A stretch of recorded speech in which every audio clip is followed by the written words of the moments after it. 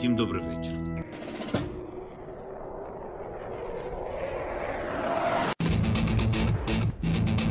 On behalf of the brave.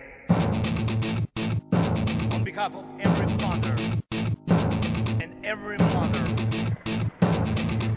Wings for freedom. On behalf of our warriors. And paves the way for a new history. Dobry večer, good evening, afternoon, morning, wherever you're tuning in from. On day 745 of this full-scale Russian invasion of Ukraine, Ukraine's defenders fight night and day. Ukrainians from across society work to rescue deported Ukrainians from the Russian-occupied territories of Ukraine. Ordinary women and men continue to build a future for their next generation and ours. Welcome to Tochnyi. We are a podcast on Apple, Spotify, and other platforms. We also run a podcast series called Tochnyi Talks, which has featured the Wild Hornets, Michael Weiss, Sergei Simlini, Dr. Maro Gilli, amongst others. Please check out our latest interview from the Wild Hornets with Erlend and Daniele to catch that. Tochny's latest research on FPV drones was published in The Economist. Daniele has just released his latest analysis from the data gathered by the fastidious Andrew Perpetua and Gick. Please stay tuned to hear the latest on that a bit later. First up, yesterday was the anniversary of the birth of Taras Shevchenko. His literary heritage, in particular the poetry collection of his entitled Kobza, is regarded by many to be the foundation of modern Ukrainian literature and indeed the foundation of the modern Ukrainian language to some degree. It is therefore we're really lucky to be joined just in time, in the nick of time, live from Dnipro by Vasil, who is going... Hello, Jonathan. Vasil. How are you doing today, Vasil? It's okay, Jonathan. Hello, all. Great to have you here, Vasil. Vasil, you're going to... first of all, we hope you're safe and well. What do you say? Repeat, please. We hope you're safe and well, Vasil. Yes, thank you. Today was not so loud, but. Thank you for taking the time to join us. So, everyone, Vasil's going to read us his favorite Shevchenko poem. He's going to read it first in the English Romanized translation, and then secondly in Ukrainian. So, Vasil, could you tell us the name of your favorite Shevchenko poem and take it away when you're ready? Yeah, Jonathan. First of all, I want to say that it's not very. I think it's not very easy to understand the meaning of all what the poet make in his poem, because you should understand that the times when Ukraine were under Russian Empire occupation, when Ukraine was in this slave system, and our poets were not in Ukraine. He were in some. I can say he was arrested.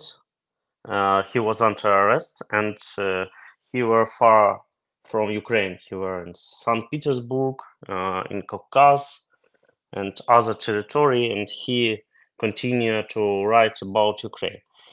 And he has many very, I think, good poems that very deep poems. And one of, I think, I can say that it's the best one, because I think every his poem is the best, but I will try to read. Sorry for my maybe pronunciation, maybe not absolutely right, but I will try. It's a poem It's a poem «Мені однаково чи буду». It's in Ukrainian, but I will try to read in English. Okay? Thank you. Please go ahead, Vasil. Okay, let's try. I care not if it's in Ukraine, or far from her I live and die. I care not if this island sky, remembered or forgotten by. Her and her people I remain, in slavery, Midas, alien folk. Grow up I did, and neath the yoke of slavery I have died unmourned. Far from the land that is our own, and yet is not, I will live forever our sweet Ukraine, and no trace there of me, an exile will be left. And father will not say to son, in prayer our voices let us lift, for one who suffered martyrdom for our Ukraine. I care not if they ever pray for me or not. To me this matters little. But if I will lose my helpless land, to sleep by ruse and cunning, and she wakes in flames and robed, if such as fear I greatly is her lot, to me this matters very much.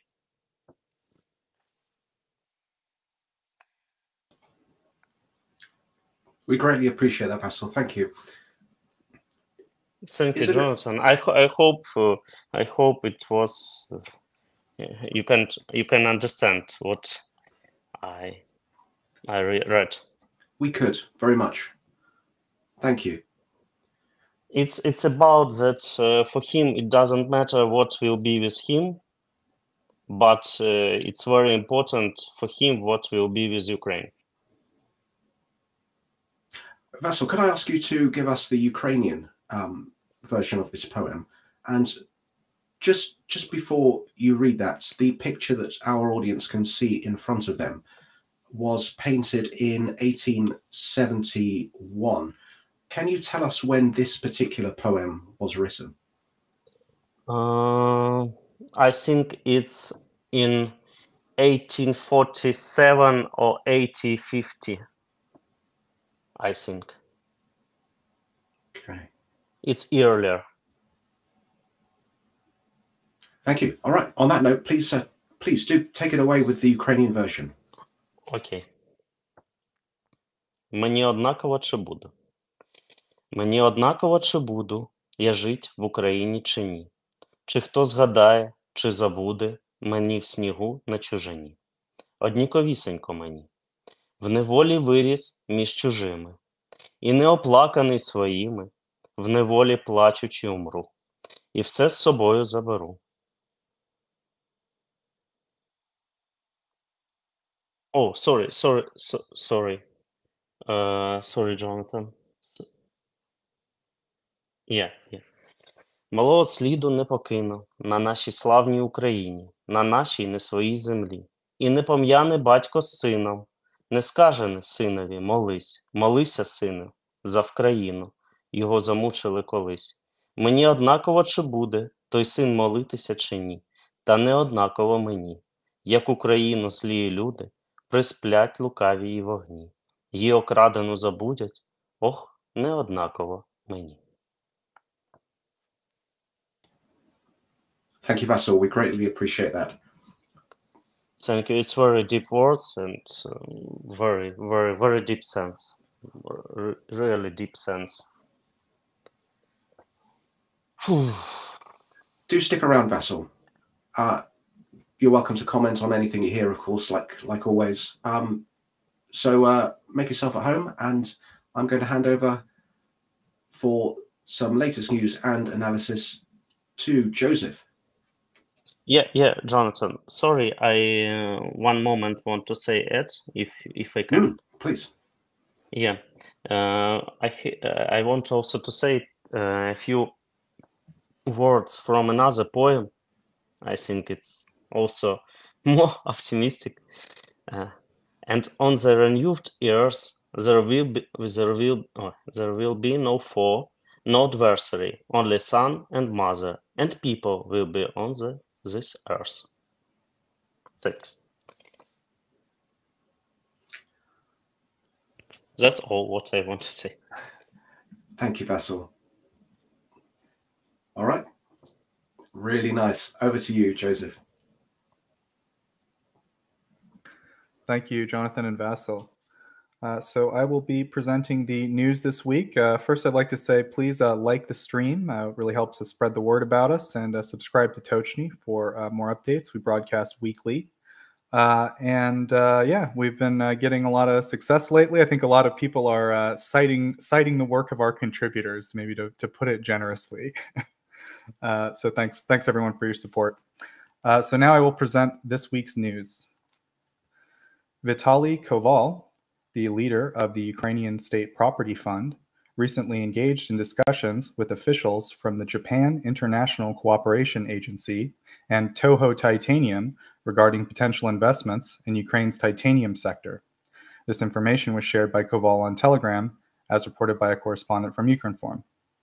During a government delegation trip to Tokyo in February, Koval followed up with a meeting on March 8, 2024, with JICA and Toho Titanium representatives to explore investment opportunities within Ukraine's titanium industries.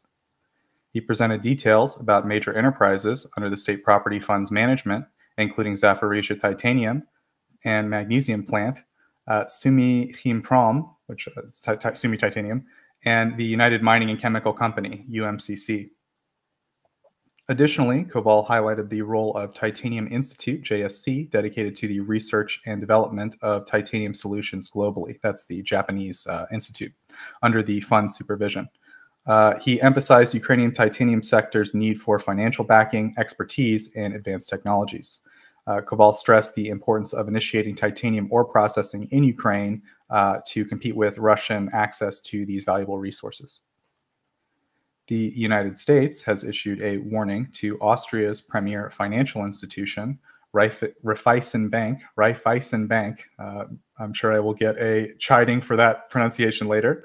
International, known as RBI, regarding its operations in Russia, indicating potential sanctions and the risk of exclusion from the U.S. financial system. This follows discussions with German banks about similar concerns. The U.S. Treasury highlighted concerns over RBI's possible role in financing Russia's military efforts. Anna Morris, a high-ranking Treasury official, conducted meetings with both the Austrian government and RBI leadership in Vienna. RBI reported significant earnings from its Russian operations, totaling 1.3 billion euros last year, with a substantial presence, including nearly 10,000 employees and 490 retail banking outlets. The bank participated in a Russian program offering loan benefits to military conscripts necessitated by a Russian federal law mandating a loan moratorium for conscripts from October 7, 2022 to December 31st, 2023. RBI stands among 8 major EU banks that continue to operate in Russia, alongside notable institutions such as ING, Commerzbank, Deutsche Bank, OTP Bank, Intesa San Paolo, Unicredit, and SEB. OTP Bank, notable for its significant profit increase in Russia, also remains unresponsive to inquiries regarding potential future sanctions from the US. In addition to Austrian banks, the US Treasury has briefed German banking entities about the sanctions threat, with Commerzbank acknowledging discussions with representatives from the Office of Foreign Assets Control.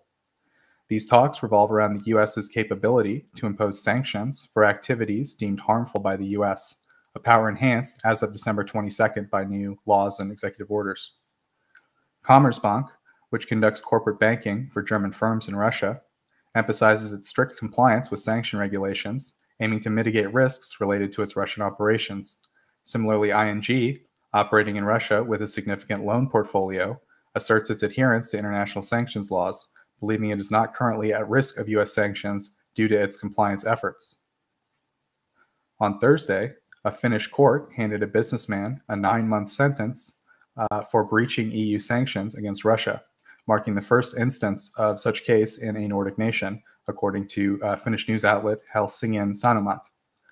Gabriel Tamin, the CEO of Finland-based logistics and storage firms Luminor Oy and Siberica Oy, was detained in September for suspected violations of EU sanctions. Eastern Uusimaa District Court convicted him of aiding the export of prohibited industrial equipment worth approximately 4,500 euros from Germany to Russia. Despite Siberica Oy's customs declaration stating that Kazakhstan as the shipments of the destination, the company's internal records show the merchandise was actually sent to St. Petersburg. The prosecution has advocated for a jail term of up to 4 years, highlighting that the businessman shipped over 3,500 drones and other military dual-use items to Russia. So as far as I could tell, the discrepancy there between like the amount of drones and the 4,500 euros, I think that these are only specifically sanctioned components, the value of those components, either in the material he sent or specifically stuff that was sanctioned. I think that the 3,500 or 3,500 drones are dual-use items, meaning that like he was allowed to send them there, but I'm not clear on that. I tried to clarify, I couldn't. However, the court concluded on Thursday that although the merchandise had transited through Russia, there wasn't sufficient proof to confirm that it had remained in the country, as reported by Finnish public broadcaster Yle.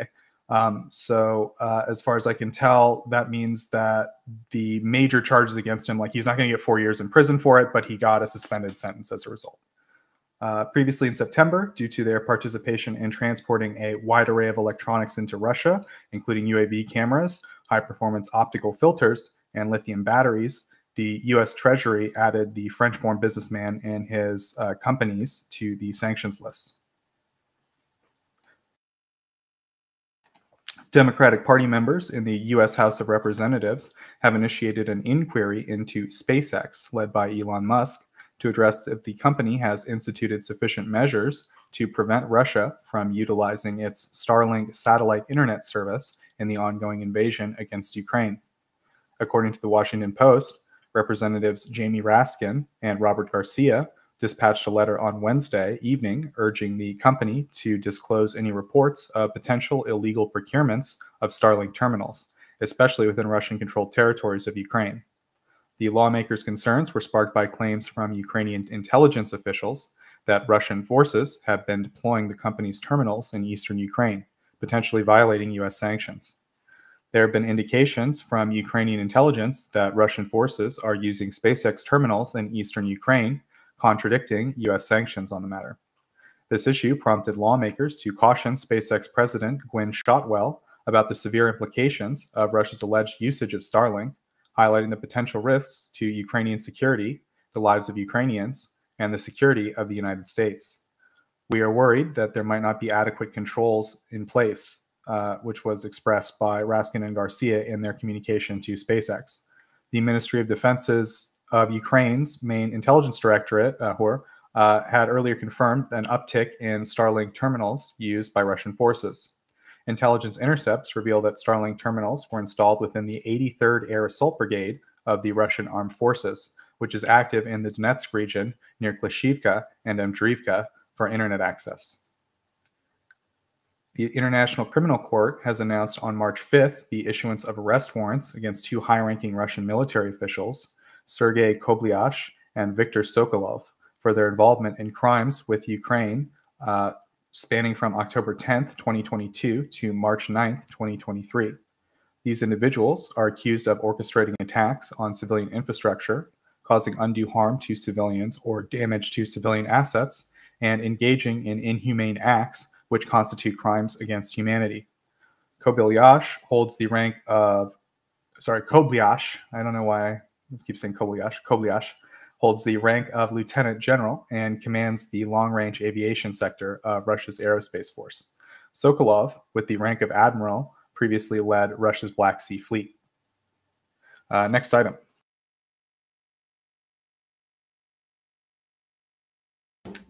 Next topic, I suppose I should say.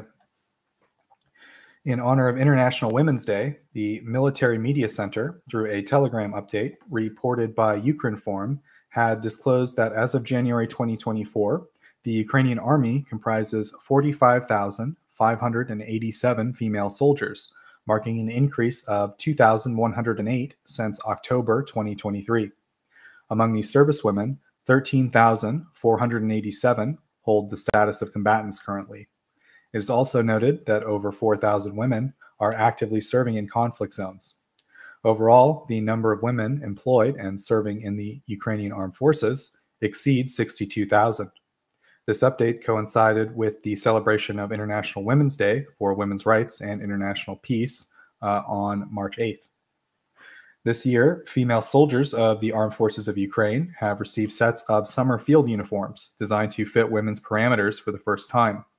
The Ukrainian troops have already received 50,000 sets of female summer uniforms.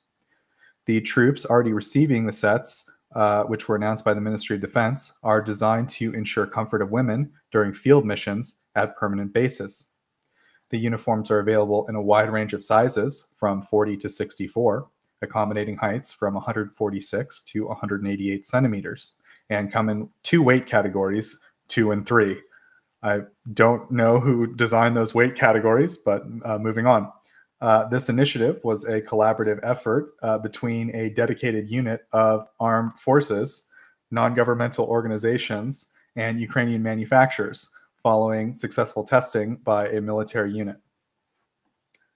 Good and great. Those would be the two categories I would. Anyway, moving on. Deputy Minister of Defense of Ukraine, Natalia Kalmykova, highlighted the effort and intention behind the development of these uniforms, noting the significance and increasing number of women serving in the Ukrainian military. In 2024, the ministry plans to acquire 65,000 sets of summer uniforms and 100,000 sets of under uniforms, with procurement tenders initiated in January. This development follows the introduction of the unified female uniform concept in July 2022, the start of volunteer production in autumn of that same year, and the initiation of testing by the government by year's end. Additionally, the first armored vest designed specifically for women's body shapes was approved by the Defense Ministry, with an updated summer field uniform for female soldiers prototype presented in July of 2023. Next topic. Sorry about that. I tried to mute on that clearing my throat. Next topic is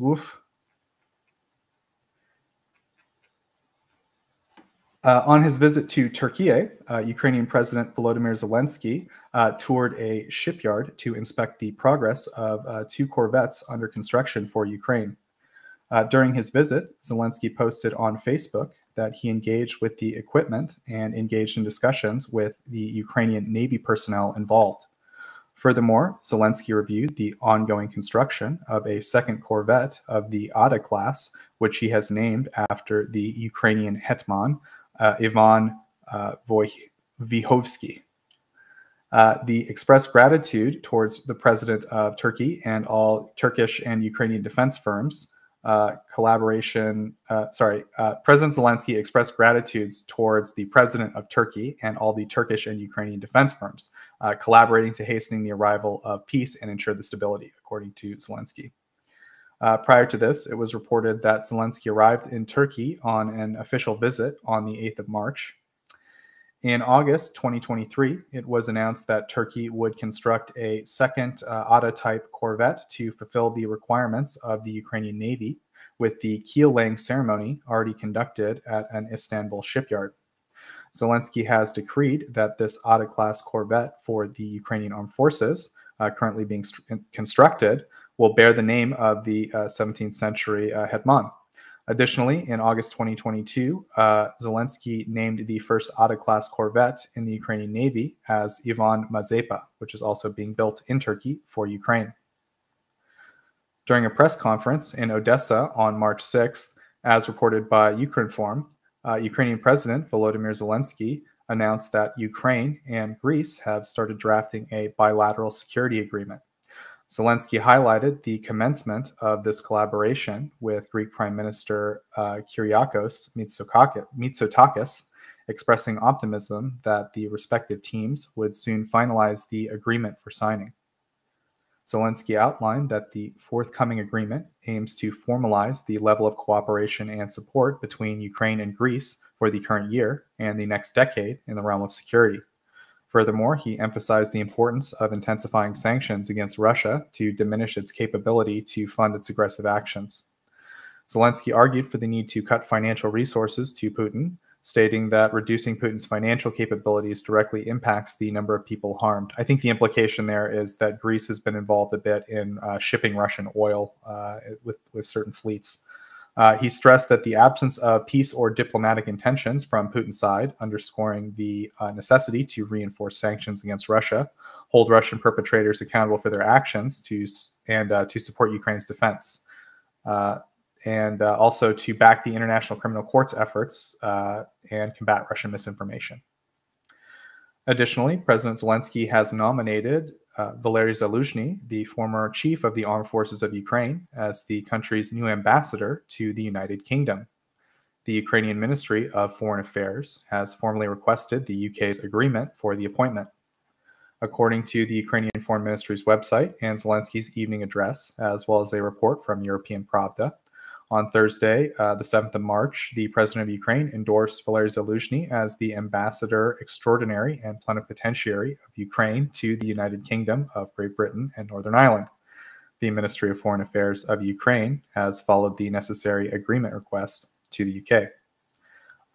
Zelensky further highlighted in this evening video message that he himself had that Zaluzhny himself had expressed desire to transition to a diplomatic role. An insider with the government revealed to European Pravda that the foreign ministry viewed Zaluzhny's potential appointment positively, but recommended delaying it for a few months to allow Zaluzhny time to enhance his English proficiency. Prior to his nomination, Vadim Pristaiko had served as the foreign minister and was ambassador to the UK until his dismissal in July 2023. Mikhailo Podolyak, an advisor to the president's office, mentioned the necessity of revising military strategies and avoiding stalemates at the front as reasons for Zaluzhny's removal as defense minister. When questioned about the dismissal of Zaluzhny recently, Zelensky explained it as part of a broader overhaul and reformation of the military's command structure. Next item.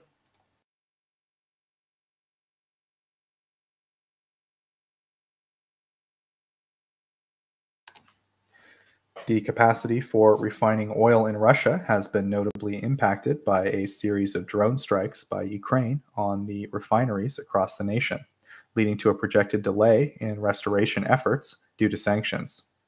The UK's Ministry of Defence, referencing British intelligence reports, noted this development. In response to a surge in domestic demand, Russia, starting on March 1st, 2024, has imposed a 6-month halt on gasoline exports to maintain market stability. Analysts suggest that this ban could alleviate the pressure on supply, facilitating the repair process at refineries. However, due to Western sanctions limiting the import of crucial components, these repairs are expected to extend beyond typical durations.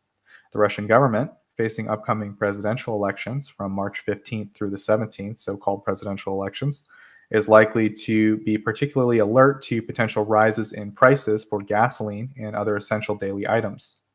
Earlier reports from Ukrinform highlighted a UAV attack on an oil depot in Russia's Kursk region, resulting in the destruction of 2 diesel fuel tanks.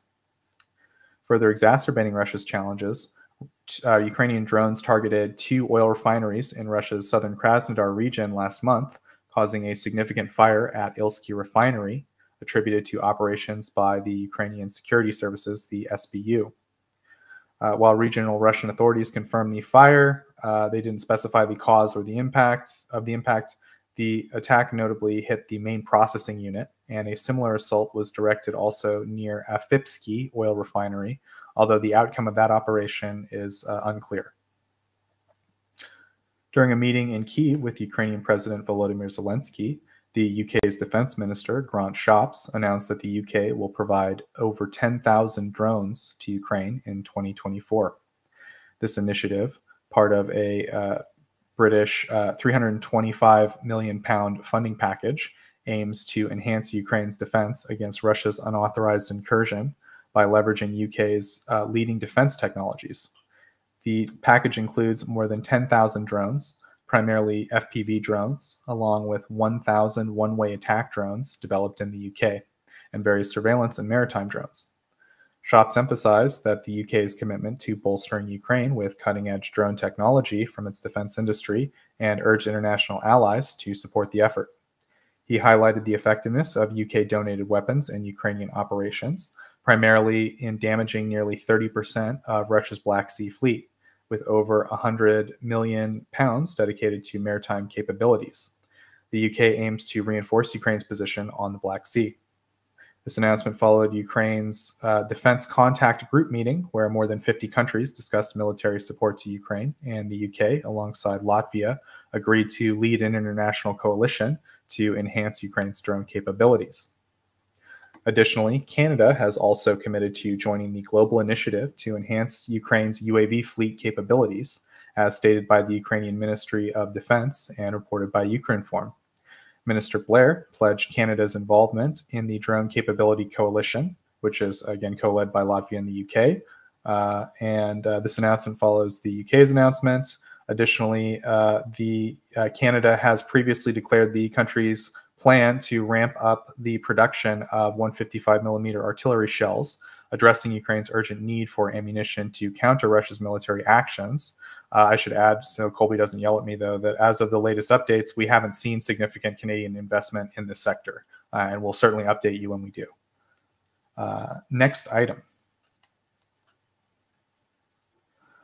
On Wednesday, March 6th, a farmers' protest in Warsaw, Poland, escalated into violent clashes, leading to injuries among several police officers and the detention of numerous individuals. According to European Pravda, citing Polsat News, the unrest began during a demonstration outside the Polish Sejm parliament building, which protesters engaged in disturbances, pushing, and acts of aggression. After 1400, some participants resorted to throwing cobblestones at the police, who responded with tear gas. Attempts by protesters to forcibly enter the parliament were thwarted, and clashes spread to nearby streets. The police are working to prevent the spread of violence to other areas of Warsaw and have reported several officers injured during the confrontations. More than a dozen individuals have been detained, particularly those aiming to breach the barriers around the parliament building.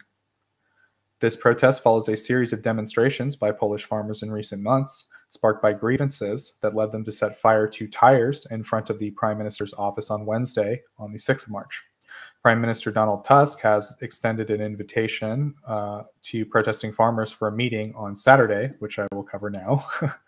On March 9th, Polish Prime Minister Donald Tusk did not succeed at finding a resolution with Polish farmers to halt protests against Ukrainian agricultural imports, as reported by Polski Radio. The discussions, which lasted 3 hours on March 9th, concluded without an agreement to end the demonstration that has been ongoing across Poland and at the Ukrainian border for a month.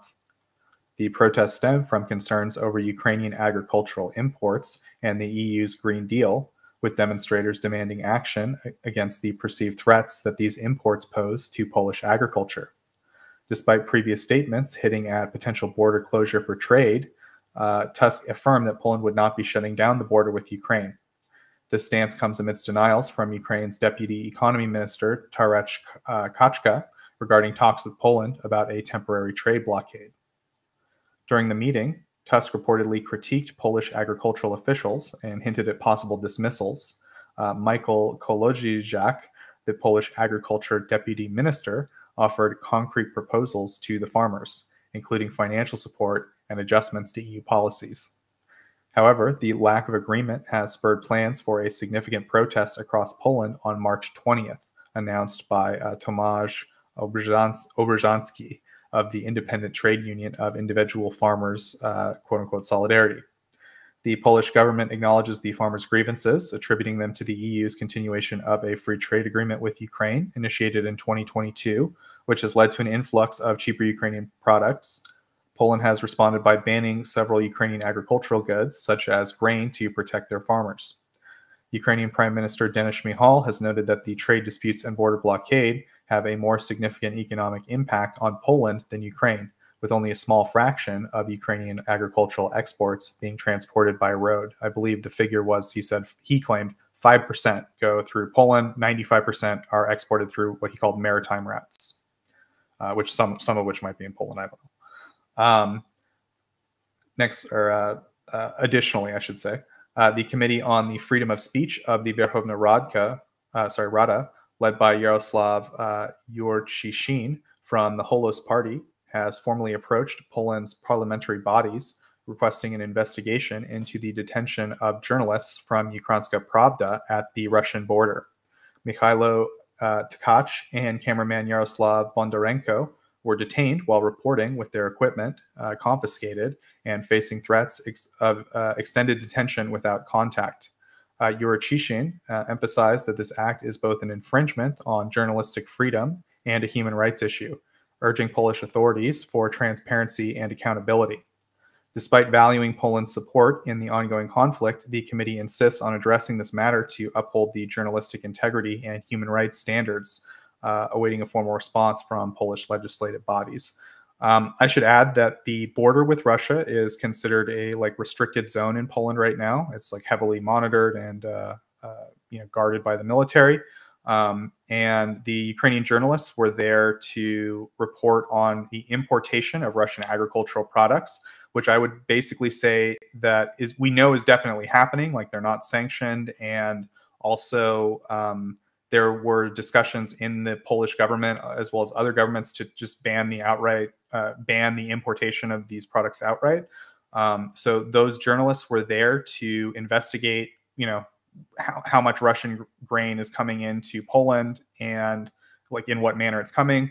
And they were approached by Polish police, and the Polish police claimed that they have a right to detain people in Poland for not having your identification. And that's basically what they claim they detained them for, which I find pretty improbable, right?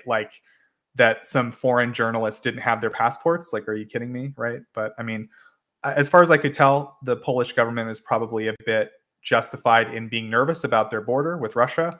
But I think that the way that they detain these journalists seems a bit unusual. I'll put it that way. And I think it's right for the Ukrainians to maybe demand some answers there. So that's maybe my opinion or my own research. But we'll go ahead and move on to the next topic.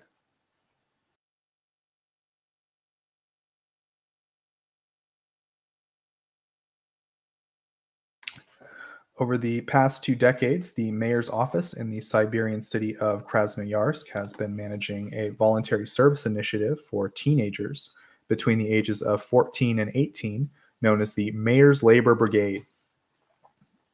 However, since the previous year, teenagers from Krasnoyarsk have been assigned a new range of responsibilities. As reported by a spokesperson for the mayor's office, they are now engaged in sewing and assembling welfare packages for Russian forces involved in Ukraine. The sewing equipment was supplied by local business people following a request from the leader of the Central District Administration. And the Kremlin focuses on the production of armaments for the ongoing invasion. Russia's economic resources are heavily allocated towards the war effort, and this has led to a shortage of workers across many sectors, which has pushed up wages in many fields, but also leads to a shortage of the ability to supply basic necessities for the military. The 2024 recruitment drive for the Krasnoyarsk Initiative, which is one of several programs nationwide involving minors supporting war activities, has recently been launched. This trend has been identified by a labor expert as part of an ongoing trend in Russia towards the militarization of youth, which is emphasized in young boys wearing camouflage, there's a lot of Russian organizations, I'll put it that way, like Yunarmia and Young Pioneers, which help propagate this militarization of the youth, in addition to the idea that now they should directly be supporting materially Russian soldiers. These militarized efforts are increasingly being undertaken by businesses attempting to mitigate the workforce deficit with a burgeoning war-focused shadow economy, explained an economics expert in Russia who wanted to remain anonymous. The utilization of child labor poses a risk for employers, as most underage workers are employed without necessary legal documentation. A representative from the Krasnoyarsk Labor Brigade conveyed to RFE that the volunteers, that's Radio Free Europe, that the volunteers are selected to their preferred task, mentioning the option to produce items for the Ukraine war was started last summer and attracted considerable interest. In the past 2 months alone, the teenagers have dispatched 300 items to this. Again, this is all just the statements of the government, the Russian local government that is in charge of this initiative. They've donated 300 items to these Russian soldiers. Some parents have reported that city officials visit schools to enlist volunteers. During his address on February 29th, President Vladimir Putin commended the child workforce he commended the workforce, business owners, engineers, volunteers, political parties, and others for their dedicated and unceasing efforts in defense of Russia's interests. Also included in the workforce, I should add, are children. In recent times, this initiative has involved children as young as the age of 9 or 10. For instance, in November, students from school number 8 in Mozhga, a town in Udmurtia, initiated a voluntary, project to assist injured war veterans. They began knitting specialized stockings for amputees to prevent irritation from prosthetic limbs. They called the initiative Stockings for Stumps, and this is real. The initiative saw participation from students, mothers, and grandmothers in knitting the stockings, and the school was renamed in December 22 to honor a former student who died in Ukraine. The program's coordinator noted that the involvement of mothers and grandmothers helped the children learn knitting techniques, and the objective was to offer moral and physical support to those in the so-called special military operation who have undergone amputations. In another example, children have been finishing stabilizing fins for drones dropped for bombs intended in Ukraine. They're printed with 3D printers and then refined and polished by the children. Some students indicated that although recruitment was voluntary, there's an underlying pressure suggesting that refusal could lead to adverse consequences. There were hints of coercion, one anonymous student shared with RFE. They didn't outright force us, but they suggested that participation in socially significant activities would be considered for college admissions, another student remarked. I wasn't bothered since I volunteered willingly, and I heard others join to fulfill the requirements, but then had their mothers do all the knitting. I should add just my own editorial. That kid sucks and is a narc. It sucks for volunteering to do terrible things. And anyway, the initial gathering of the team tasked with the establishment of NATO-Ukraine Joint Analysis Training and Education Center, or JTEC as it's known. Sorry, this is a totally new line item. I neglected to mention that. The initial gathering of the team tasked with the establishment of the NATO-Ukraine Joint Analysis Training and Education Center, or JTEC, marks the first collaborative venture formally between NATO and Ukraine, occurred in Bydgoszcz, Poland, as reported by a government statement. During this inaugural meeting, Olha Stefancia, the Deputy Prime Minister of Ukraine, responsible for European and Euro-Atlantic integration, delivered a speech to attendees.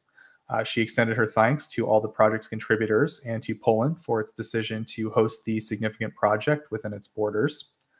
She pointed out the significance of the JTAC as a long-term initiative, underscoring its role as a key facet of NATO's comprehensive assistance package to Ukraine. She highlighted the necessity of sufficient resources to support the center's operations to achieve the ambitious objectives laid out by the founders. She called on the project team to concentrate on pressing issues and would contribute to efficient solutions within the security and defense realms. Militarny covered the establishment of the center. NATO Secretary General underscored the importance of the Joint Center and noted its significance not only for Ukraine, but NATO. Stoltenberg kept specifics of the center's operations under wraps, but mentioned that it would certainly enhance the experience sharing process, as he called it. Next item.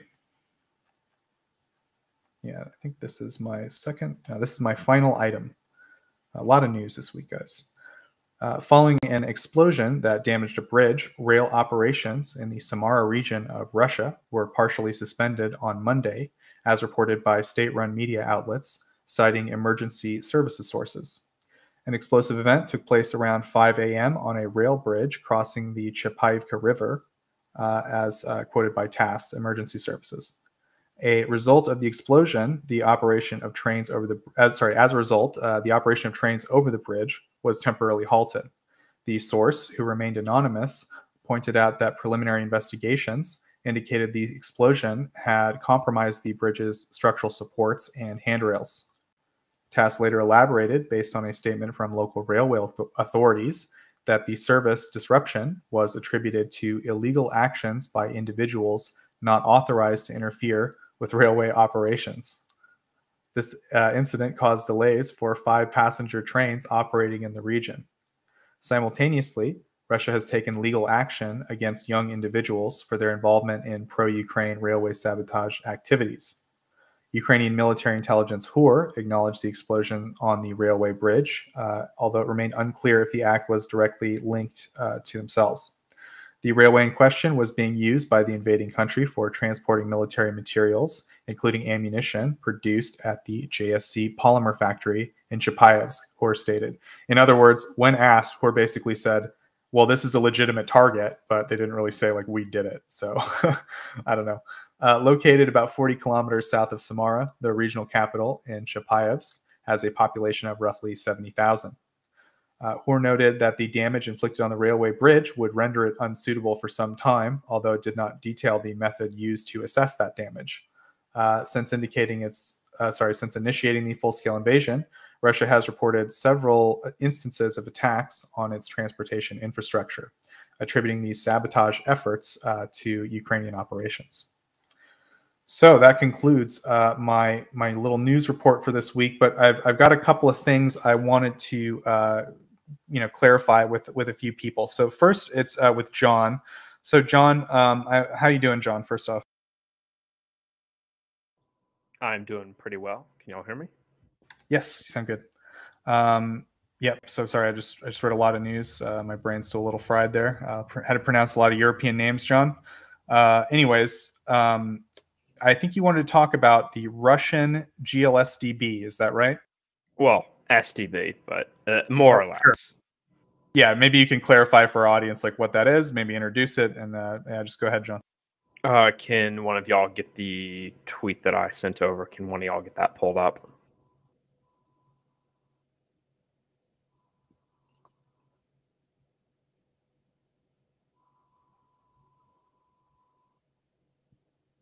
I think we're working on it, John. The visual aid's important, so. That was the wrong one. I'm sorry. It's coming. Jamie, pull that up.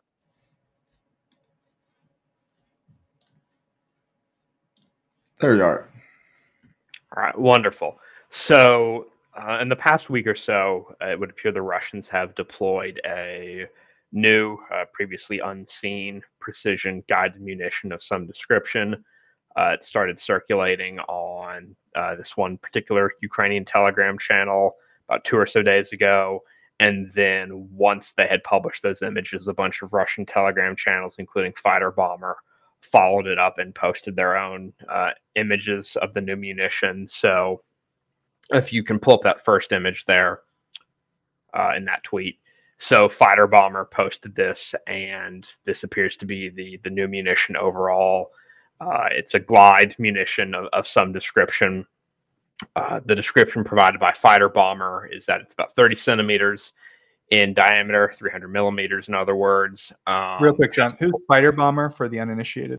Right. So Fighter Bomber is a Russian Telegram channel that is affiliated with the VKS, Russian Aerospace Forces. If my memory is correct, I believe the guy that runs it has been identified or likely identified as he's like some captain in the VKS. His name's been published by some Ukrainian OSINT outlets like a year or so ago. So it's in the short form is it's a Russian Telegram channel affiliated with their Air Force. He had posted this, and his description, along with those shared by a couple other Russian Telegram channels as well, is that it's a glide munition, 30 centimeters in diameter, with about a 100 kilogram warhead. What is interesting about it is that because it's 30 centimeters in diameter, that's the same diameter as the rockets used by Smerch, and more specifically Tornado S, which is an upgraded version that can fire various guided munitions.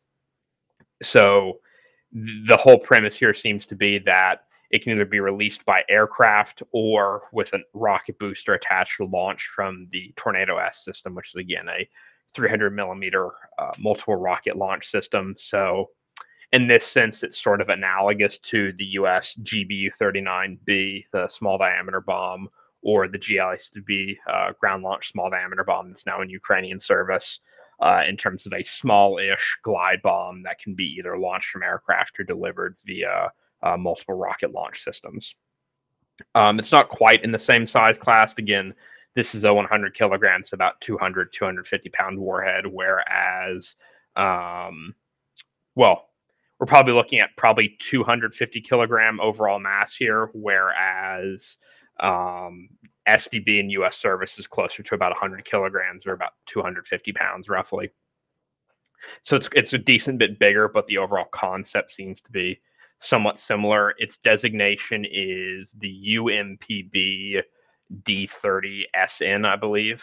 UMPB stands for Universal Interspecific Glide Munition in Russian, which denotes that it can again either be launched from aircraft or launched from multiple 300 millimeter multiple rocket launch systems. My sort of initial hypothesis, just looking at the images of the munition itself that were published by Fighter Bomber, as well as wreckage images that were posted by some both Ukrainian and Russian Telegram channels. My initial guess, and this is just again just kind of a preliminary estimate, is that it may be derived from the body of a KAB 250. So if you'll scroll down to the next tweet that I posted there. No, the next one. Yes, so either of those. So the KAB 250, it is a precision guided munition that's been variously in service with the Russians since the, I think, early 2010s, if my memory is correct. It comes in either laser guided or satellite and inertial guided versions. And again, it's a 250 kilogram bomb. It kind of looks like, just again, visually looking at it, it looks like they may have taken, and again, this is just my initial guess, that they may have taken spare CAB 250 bodies and converted them into these glide munitions. Some of the descriptions given, again, from both Ukrainian and Russian Telegram channels, was that this new device, the D30SN, appears to be GNSS, Global Navigation Satellite System, and inertially guided. So analogous to, say, JDAM or the UMPKs. More specifically, there were some claims that the Russians specifically repurposed a guidance kit derived from what they've been using with the UMPKs, which, again, for those who aren't particularly familiar, those are the glide kits they've been installing on their previously unguided general purpose bombs. So the FAB 250, 200 kilogram general purpose bombs, the FAB 500s, the 500 kilogram versions, and then a couple largers, the thousands, and the FAB 1500s now. I can't verify that without a full detailed teardown of the guidance hardware, but that was a claim that was circulating amongst some Ukrainian Telegram channels. I think it's plausible, but I can't actually validate that without a full hardware teardown. So, John, I guess maybe for people who understand that Russia now has like a smaller, well, I should say, as from my understanding from what you're saying, or my takeaway is, Russia had a bigger glide bomb that they were using, but now they have a smaller one that might be better for certain applications. Is that kind of the takeaway? So what they're probably going to get out of this is there's a couple potential ways to look at this. So on the one hand, the aerodynamics of the FAB series, which is their primary series of general purpose bombs, the aerodynamics of them are not fantastic, nor are the aerodynamics of the UMPK modules they've been installing to turn them into precision guided glide bombs. They're kind of these big, chunky bomb casings. The glide ratio on those things is probably not fantastic. They're getting about 60 to 70 kilometers or so from a high altitude, high airspeed release. One of the things they can potentially do with these new ones, the D30SNs, is that they've been largely purpose engineered as glide bombs, it appears. And just looking at it visually, it seems like this would potentially have a much better glide ratio So this could potentially allow them to generate air-to-surface fires at greater ranges if they're going to be releasing from the same altitudes and airspeeds they've been releasing the UMPKs. On the other hand, it may allow them to achieve similar ranges, 60, 70 kilometers from lower altitude and lower airspeeds. So it'll give them not only just an increased ability to generate air-to-surface fires, but greater flexibility in how they do that. Again, assuming these actually enter production at scale. And then on the ground launch side, as far as I'm aware, none of the images that I've seen have been indicative of a ground launch version. That's, again, just something that's just been postulated by the Russian Telegram channels, again, fighter bomber in particular. If they do begin to roll them out, which I think those will be infrequent relative to the air launched ones, because to actually successfully ground launch them, you need to design and manufacture a solid rocket motor to actually get them up, to launch them from the actual launcher itself, and then get them up to sufficient altitude and airspeed for them to actually release from the booster, deploy their wings, and actually begin gliding. Again, analogous to GLSDB. That could potentially compensate in some deficits if they're having any with Tornado S production. They have a specific GNSS INS guided a 300 millimeter rocket system, essentially analogous to Gimlers they've been using since the beginning of the invasion. Depending on what the production rate of that is used, this could potentially help them compensate for shortfalls in their production of their guided MR, of their existing guided MRLs. And then the other thing from an air launch standpoint is, because they're smaller than the FABs, the FAB 250s and the FAB 200s, well, I should just say they're smaller than the FAB 500s, they could potentially carry more per sortie. On the one hand, I believe they need to design a new pylon and ejector rack for them. I don't believe they have any sort of dual stack ejector racks like we do.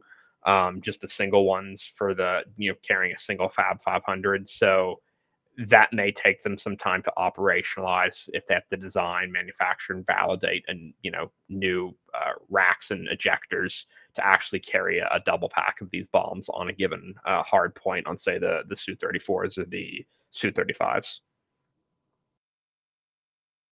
Okay, John. Anything else you want to add about the new Russian bomb, or that wraps it up? Yeah, I don't think there's anything else really with the currently available information. Have to wait and see what their impact's going to be, how the design evolves, what their efficacy is, etc. Yeah, thanks, John. I guess keep us posted on any reports of the impact and any other new killing machines that Russia comes up with. So thanks, John. So next, I think I'm going to turn it over to Erlend. Erlend saw some reporting on the recent conscription laws in Ukraine that he thought was being kind of misrepresented or misunderstood. So I think Erlend is trying to do a little bit of an investigation to clear that up. So Erlend, over to you. Yeah, thank you, Joseph.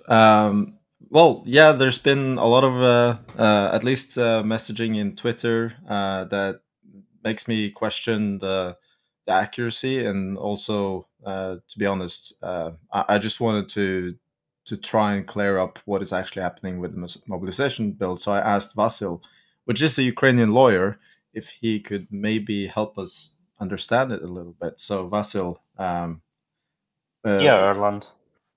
If you can help us, we can hear you. Thank you. If you can help us clear up a little bit of the misunderstandings, I think that would be amazing. Let's try. Erlend. Yeah. So, okay, let's first start by what is this mobilization bill? What does it change? What is the aim of the bill, I guess? Yeah, Erlend. First of all, this draft bill is changing some rules about mobilization. Such rules like the age, from what age you can be mobilized in army. Now you can be mobilized only if you are more than 27 years old. after this, if this draft bill will become a law, the age will be 25 years. And this Also, is mobilized for the war, right? It's not. It's not normal conscription. Yeah. It's not normal conscription. It's not mandatory military service. If you understand what I mean. Yes. So I think maybe that's another thing we need to explain. Ukraine has mandatory military service in peacetime. We right? had. Okay. We had it before war, before full-scale invasion, because war started in 2014 for Ukraine, but full-scale invasion in 2022, and we have this system. And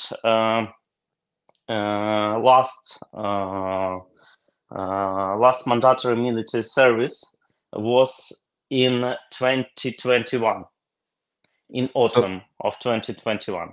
So no new conscripts for the general military service was for mandatory military service. And this is 1 year, right? Yeah. 1 year, and in some units is 1.5. Understood. Yeah, and such system was for young men, for 18 years old, who wasn't go to university or another high school. He had to go in mandatory military service. But after full-scale invasion, the president didn't issue decrees about new one subscription, for mandatory military service, and only about mobilization. Okay, so basically, after the full-scale invasion started, martial law was introduced, and a lot of different rules changed, and they didn't call up people for their 1 year mandatory service anymore. Yeah, but but we had a problem that those people who served in this mandatory service haven't been demobilized even now. So they're still serving. Yes, they're still serving. I think 1 month ago have been passed a bill about their demobilization, and president, I think this week, issued the decree to demobilize this man. It's about this mandatory service, military service. Yeah. How many people are in that situation, more or less? I'm not sure, because I think someone of them can sign a contract and become an ordinary military unit. That is why I think it's about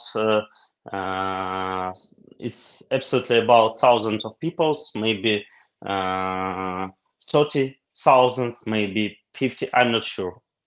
It's about something like that, I think. So we're not talking about the main battle force of the army, but it's still... no. But Erlend, these soldiers mainly haven't been involved in a battlefield, in main battlefield. Because there is a law in Ukraine that says that these which are serving under the first 1 year term, they are not supposed to go to the front lines.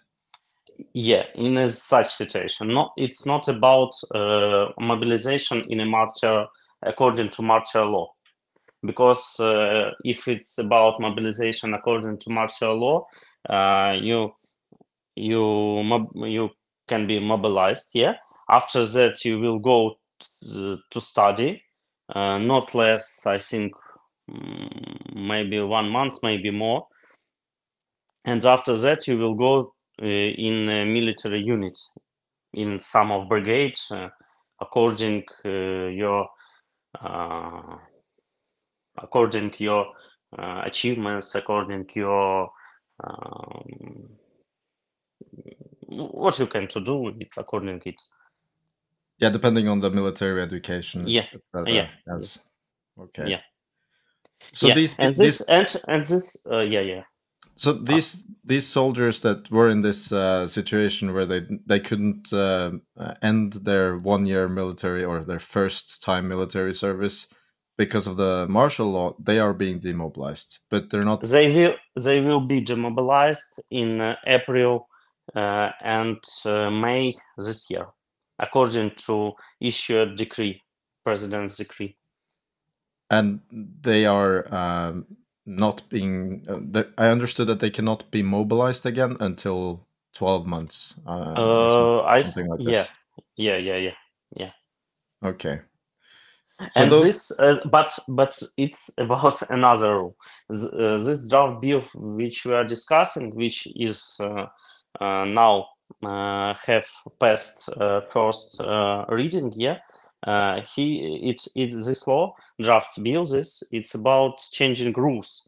It's about age. It's about changing rules in system mobilization system, that it's will be changed from papers to IT systems. It obligates everyone who is under this age to come to mobilized centers or by internet or another administrative authorities, and give actual information about yourself, because we have problems with information, with not information, with system. Our government, I think, don't know about all men's in country enough. So basically, they need to update their info, which is, for instance, where they live, what education Yeah. they have, what profession they have. I guess Yeah. if there is any medical issues, they maybe need Yeah. to upload some documents. Yeah. If Yeah. they have delay or they have another reasons not to be mobilized, because even for now, our system is not very good, because even my friends who are fighting now receive documents from mobilization centers that they obligate them to come to them because they don't have information that they have been already mobilized. Yeah, so they're and already basically served. so they're basically modernizing the system and clearing up Yeah. errors in the registry. I understand. Yeah, and also it's make some penalties, extra penalties for people who not come to mobilization center, not update their info, and make another breaking the law. Yeah. Understood. But this law has been, yes, it passed the first reading, and then it was sent to Committee. basically, yeah, to the committees. And what happened there? Because I've heard that they got a lot of amendments, and Yeah. in not like a couple of hundreds, but thousands of amendments. It's right? I think it's near 4,200 amendments have been it's have been more than such quantity, and they have been for 2 weeks, because this draft bill were passed I think 7th of February, and according to our rules, parliament, our deputies were given 2 weeks for amendments. And for 2 weeks, such big quantity were given. And Does that mean that someone is trying to stop the bill? What does it mean? Because for me, this seems very unrealistic to be able to actually debate and vote in the parliament. I think it's a politic. It's politics that opposition in our parliament, our parliamentary opposition tried to receive some points political in this way. They speculated about this bill. They said some very, I think, not really really truth narratives about it, and tried to stop this bill as long as they can.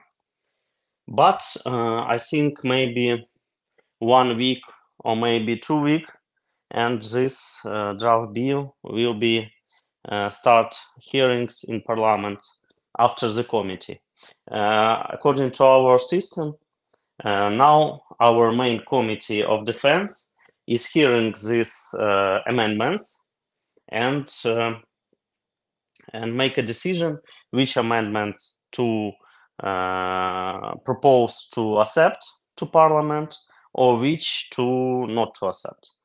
And after that, the parliament will hear this draft bill for second reading, and also it will be voting for every amendment.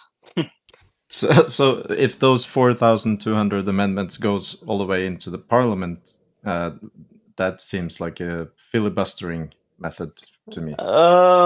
Erlend, we have our parliament have such such situation, had already such situation, and have experience how to go through, because we have before full-scale invasion draft bill about agricultural land, and I think there were maybe 11,000 of amendments. That's insane. Did they manage to pass the law anyways? Yeah. The law passed. Yeah. Okay, And so there is a way for Parliament to actually go around those. Yeah, those... I think in April it will pass. Okay, that's good news. How high confidence do you have that it will pass?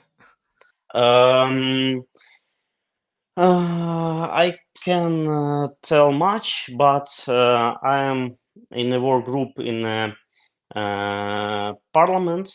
One of the work group in a committee of 1 second, please. Sorry.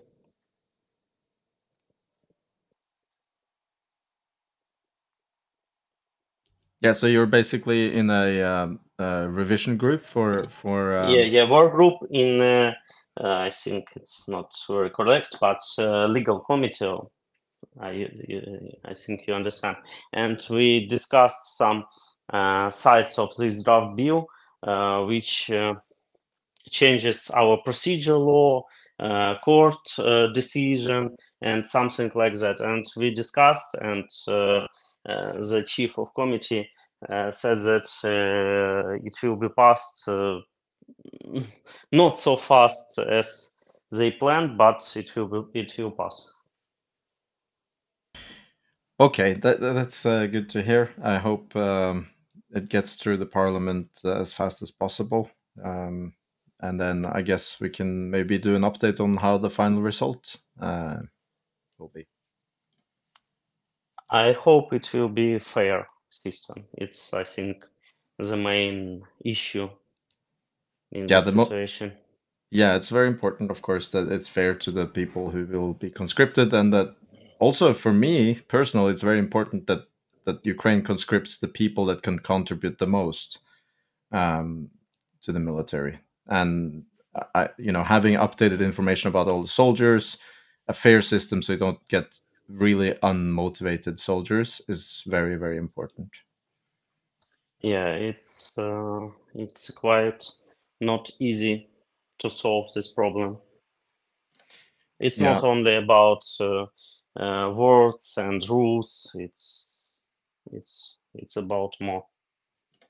Yeah, I understand. And you're basically taking people out of their normal lives, force them into the military, and if the system isn't working properly, you're going to have issues with soldiers trying to dodge the mobilization and also unmotivated soldiers, which will affect all the other soldiers. So I really hope that it's going to work out. And Ukraine needs to train more soldiers, and I hope that starts as soon as possible. Yeah, but also we start to change system, not only use mobilization, but use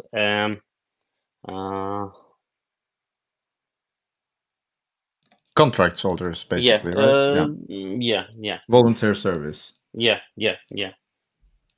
So Ukraine tries to offer more professional contracts and have some incentives for people to join the military, I guess. Yeah. And I think there are very good brigades like Azov, like 3rd Storm Brigades, like Battalion of Kyiv Vinci, and other units practice in this sphere. And also 47 Brigade also mostly consists from volunteers. Yeah, thank you. I think I'm going to turn back to Joseph. If anyone else has any questions to Vasil, please go ahead.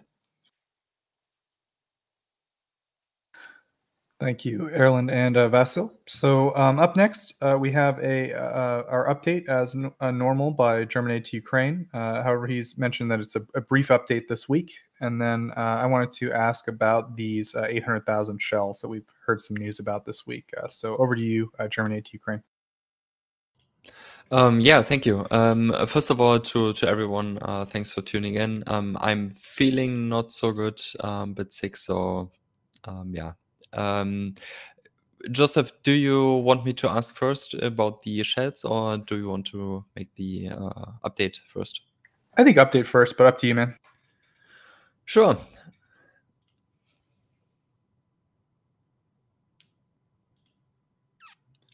We are starting with Wednesday in cooperation with the German association Heidenheim für Ukraine.de e.V. The city of Erlend is donating a firefighting vehicle to Ukraine, which is to be brought to Zaporizhia very soon. There, it will be used with units of the State Emergency Service of Ukraine.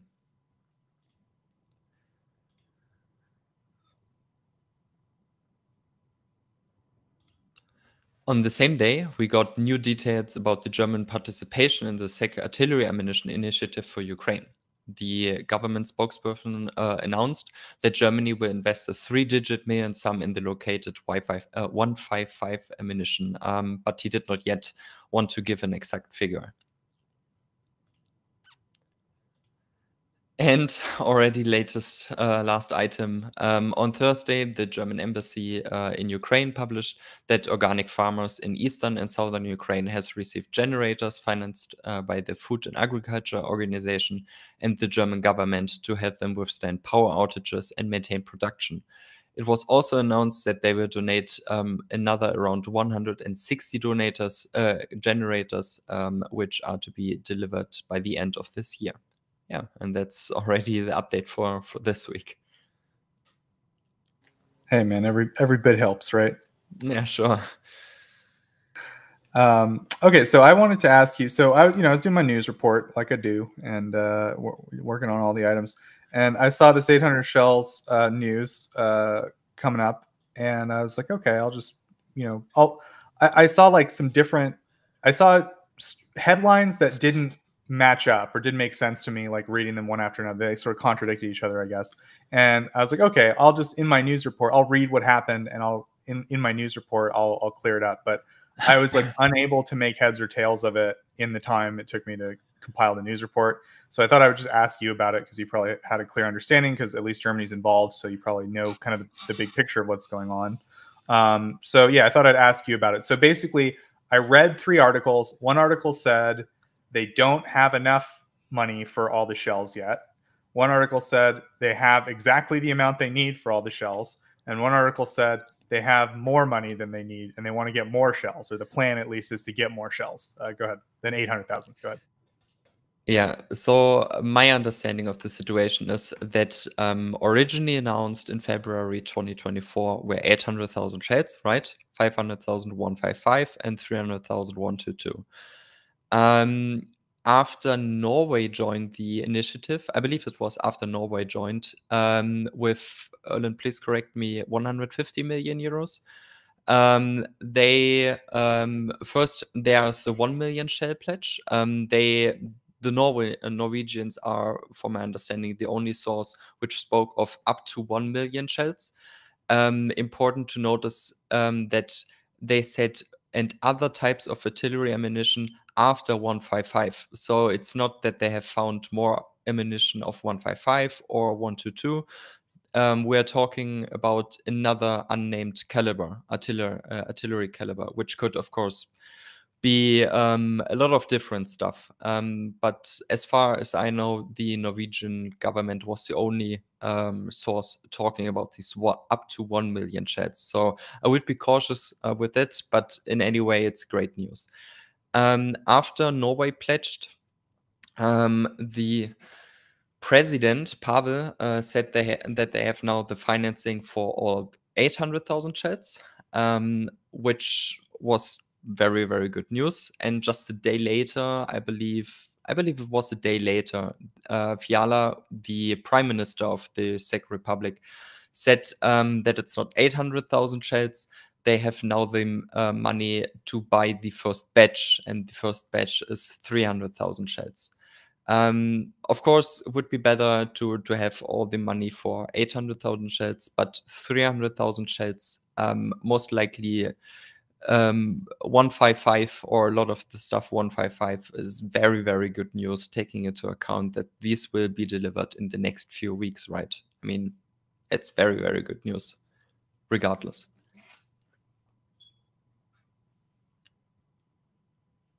I hope that was a good summary, or...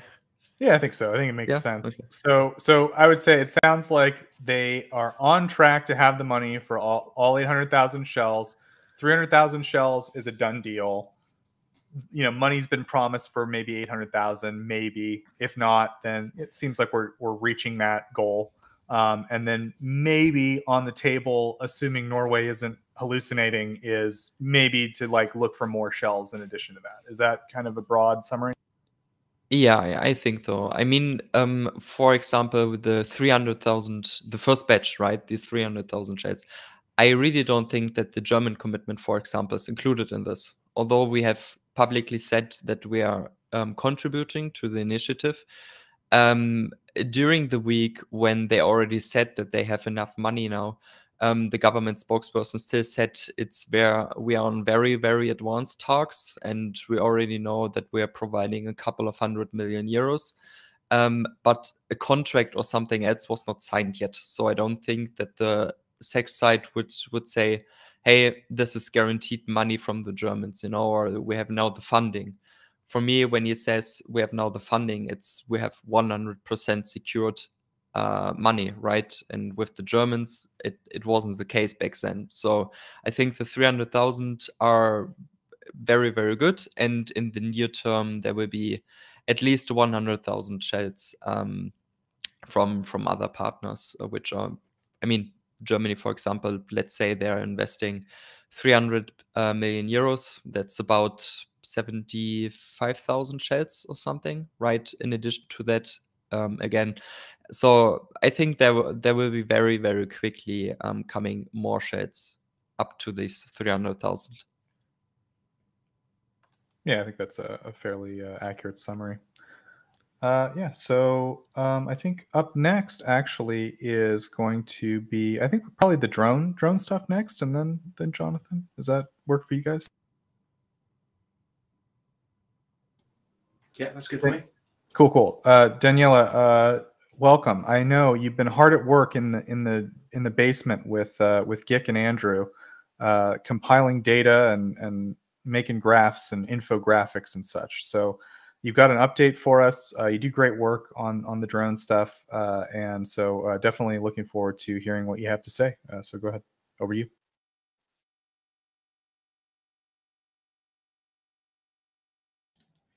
I don't know if Daniele is awake. Maybe he fell asleep at the keyboard. It's possible, man. They're busy plotting where drones, geolocating drones and all that. Ha. Ha Ha ha ha ha. ha. There he is. I'm not sleeping. I was speaking, even thanking everyone for stay tuned tonight. No, I did. I just changed my laptop to the Mac, and I forget to check the microphone. Silly thing. Anyway, yeah. No, tonight I would like to speak about two topics. One is a very brief update on what's going on in terms of FPV. Last night I updated the stats, and I made a couple of tweets regarding that. And the results so far are quite encouraging, because we can see a good progression under all the categories. In particular, infantry vehicles are both with Ukraine ahead, and not just few drone strike, but many hundred. And I don't know. Yeah, thank you so much. And yeah, the progression is this one. So normally, what I'm trying to do is trying always to report this data in a consistent way. So this is the progression, is what I call progression. You can see that as this growth has been quite steep, now is going quadratically, but it could change. Unfortunately, for Geek and Andrew, that have to do all the heavy lifting in finding all the sources of the videos and identify every target. And they also a couple of weeks ago, a week ago, told us that it was becoming very difficult to manage to do the work in one day, because the amount of strike was increasing so much. I mean, in general, but especially FPV strikes. And this is confirmed by the amount of data that then you can see. I mean, in February, we had 2,560 strikes on Ukrainian side, and this is way more than the previous month. So I mean, the increase is very substantial, and already now, which we are the 10th of March, these stats are 1 day old. We have already 721 strikes. These are inclusive of everything from infantry, vehicle, position, and they will grow fast. I mean, this is only 9 days. In the total number is staggering. I mean, we have more than 8,273 strikes from Ukraine and 6,000 from Russia. So we start to see that there is a gap. There is definitely a gap. And of course, it's very difficult to say why there is this gap, but there are several, at least three potential elephant in the room. So the first one is that they have less drones, which means a problem to the route. So they don't have enough drone to field. But the other can be a problem related more to the drone operator, which is possible, because I'm not aware, and here Andrew could help more, of more organic drone pilot programs. Ukraine has a lot and has been going very well so far on this side. So if you don't have, you may have thousands and thousands of drones, but if you don't have essentially the pilots, you cannot fly them. So this could be another issue.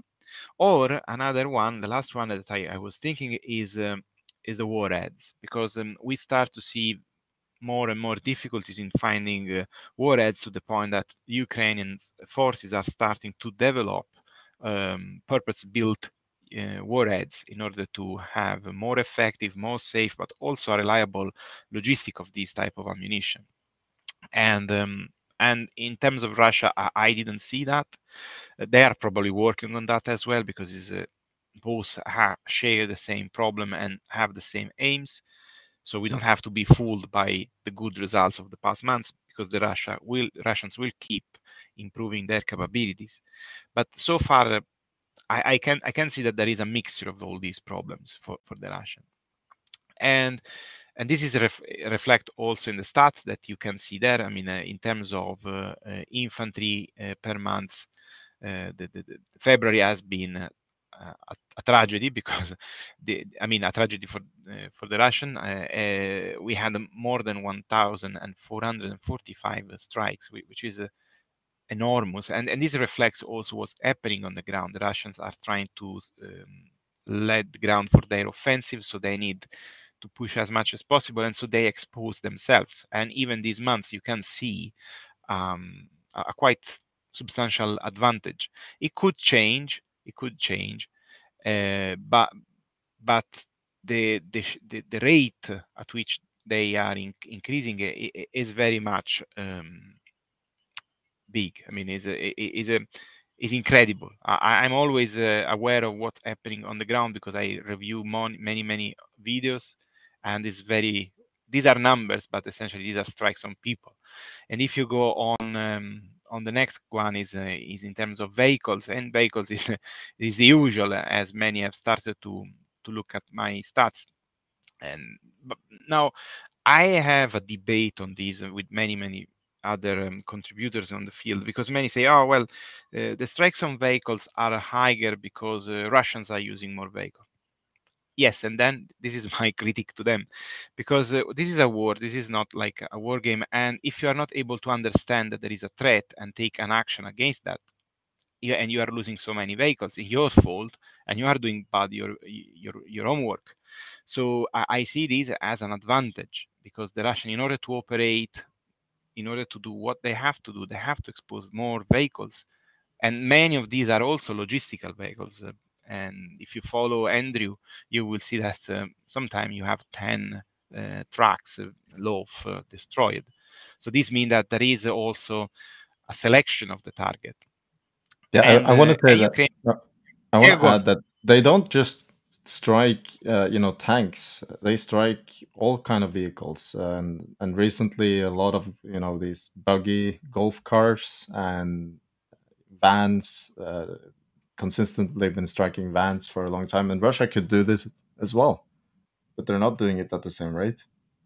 It seems like they've hit so many vans, bukhankas, I think they're called, or loaves, that they're now using the golf carts more because they've actually the golf carts has been operating in the rear until now.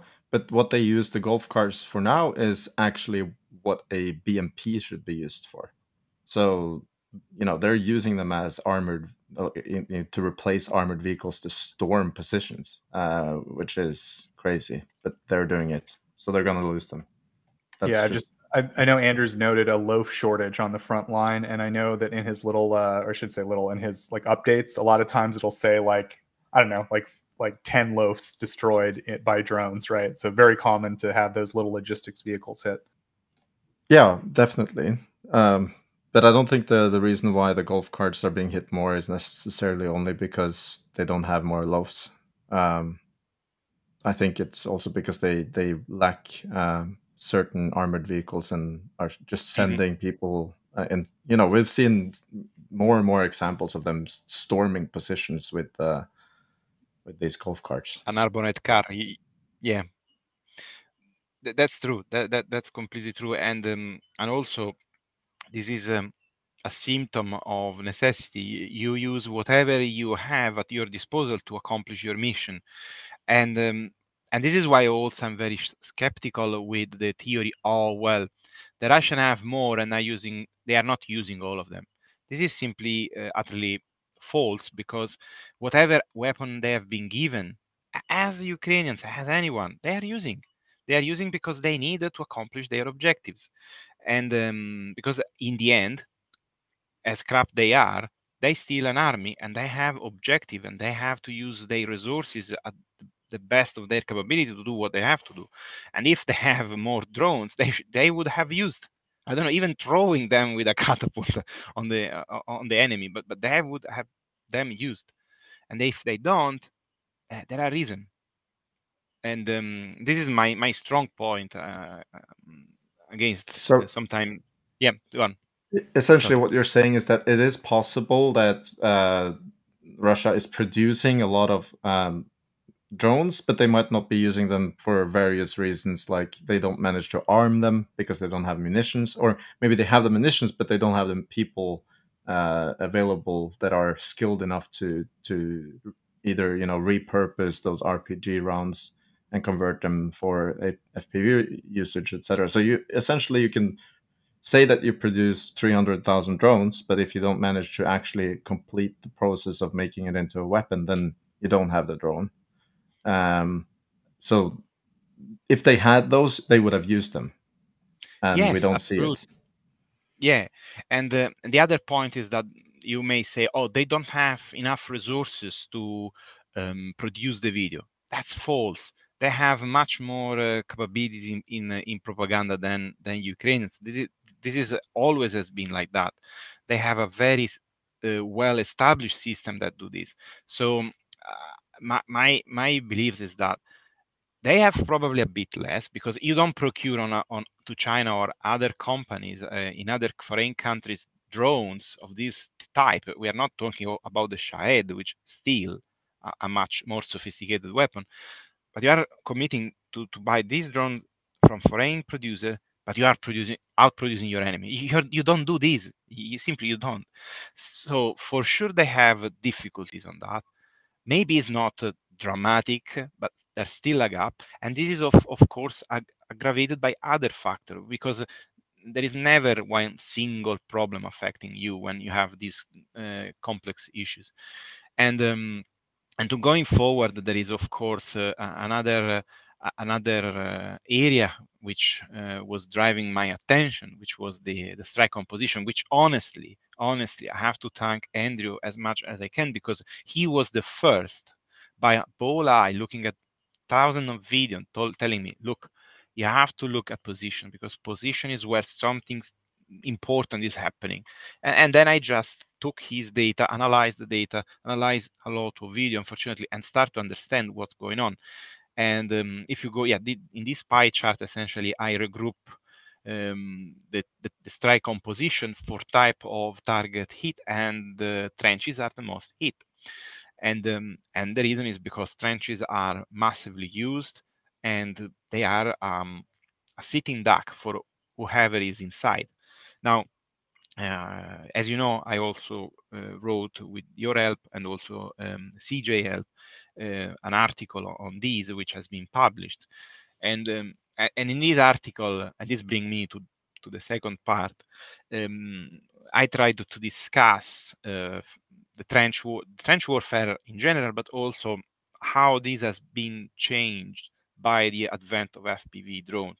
So in the article, I tried to introduce the topic. I tried to make some minimum an understanding of what a trench is and why a trench is used, and so on. And then with some knowledge about area defense, which is of course used, I tried to analyze a few scenarios, a few maps, as this one is one of those that I was analyzing. Try to mix the data in terms of heat map from FPV strikes and data from controlled areas, but also satellite imagery, which show us an important truth. Russians until now had a superiority in terms of number of shells. So they have way more shell than the Ukrainian and can fire more. But they use the shell in combination with FPV drones. There is one picture that I posted here was I think in Marinka. I think you should go up if you want to show that. It's probably the very first one, which show you how some tree line where we know that there are trenches inside and defensive position, the Russians have been bombarding with artillery. You can see the crater from the satellite, and then they strike with FPV drone. Now we don't have exactly the timing of everything, but every time you see you see this pattern. This one, you can see the crater, especially now you can zoom, but the one on the top, each of them has a lot of crater around. And these walls are fortunately a Ukrainian control area.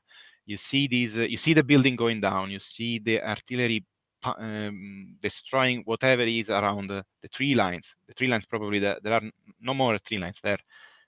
And then you storm them with FPV drone. Infantry has a little protection because some of these trenches are not exactly built to the scope of protecting you from FPV drones. Some are just very deep, but completely unprotected and uncovered trench. So the combination of FPV drone with observation drone is really fatal. I saw so many life losses in South Robotine. Really a lot, because of course they have Ukrainians try to take back the trenches. They take back the trenches. They are bombarded by mortars. They have to dig in. They cannot go out, and then the FPV arrived and kill one by one. And this is what happened on a regular basis, and this is why I decided to do this article, in order to try to make people understanding how trenches probably are not obsolete, because you need a line of defense somehow, but need to change also in their use. And I think what we are also looking from the most recent data of the last 9 days is that Ukraine is slightly moving on a more mobile defense, and this is a complete speculation on myself, so I take responsibility for what I say. But I think also the fact that we had a change in the command may have introduced a difference, because we see also more vehicle loss. Also, we see Abrams, we see some other vehicle loss, but we see also more engaging, a more mobile defense, which try to move and attack the enemy when it's on its move instead of waiting for it. So is the entire scenario that we imagine that, okay, you have a trench, the trench is safe. It is not. It never been, but now is even less, especially because you cannot field electric warfare everywhere. So some aspects need to change. For example, trenches like this one are literally very bad for the infantry, because they are completely without any protection from even the visible light. You don't need a thermal to hunt down infantry in this type of trench. You just need a good drone with a 4K camera and you are good to go. So a lot of have to be done in order to start to cover up and at least conceal the content of the trenches. In the article, I also start to think about why don't introduce decoy position. So positions that are made and built to attract and distract FPV the operator to attack potential target, which are essentially decoy, and try to save as much life as possible, especially when trenches are manned. Another thing that I discussed here, of course, is the possibility, and I know that Ukraine is actively working on that, start to field unmanned machine gun and grenade launcher position. So these can be operated from back position, and in order to try to react quickly to any type of threat, and in case send a quick reaction force, rather than have the entire trench line manned and exposed to FPV threat, especially when you don't have anything to counter it. Sorry for my monologue. Yeah, thank you very much, Daniele. Well, I recommend, if you're interested, to visit Tochnyi.info. This article is long, but it's very interesting if you care about this subject. And please also contact us if you have any insights or point of views, things you think that we didn't that Daniele didn't discuss here, because I think this is a very important topic that needs to be discussed.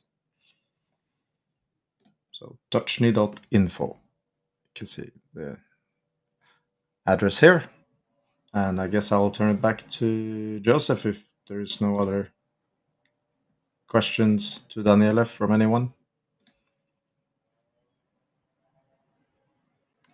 Thank you, Erlend. Yeah, and also shout out to Germany to Ukraine for improving the website for us a bit. Thank you very much. So up next, I think we just have a Q&A, and then we'll close out. So I will go ahead and start looking. You forgot Jonathan, man. No. Jonathan's segment's going to be at the end. Okay, after questions? Yes. Understood. Yeah. So does anyone think that let's see,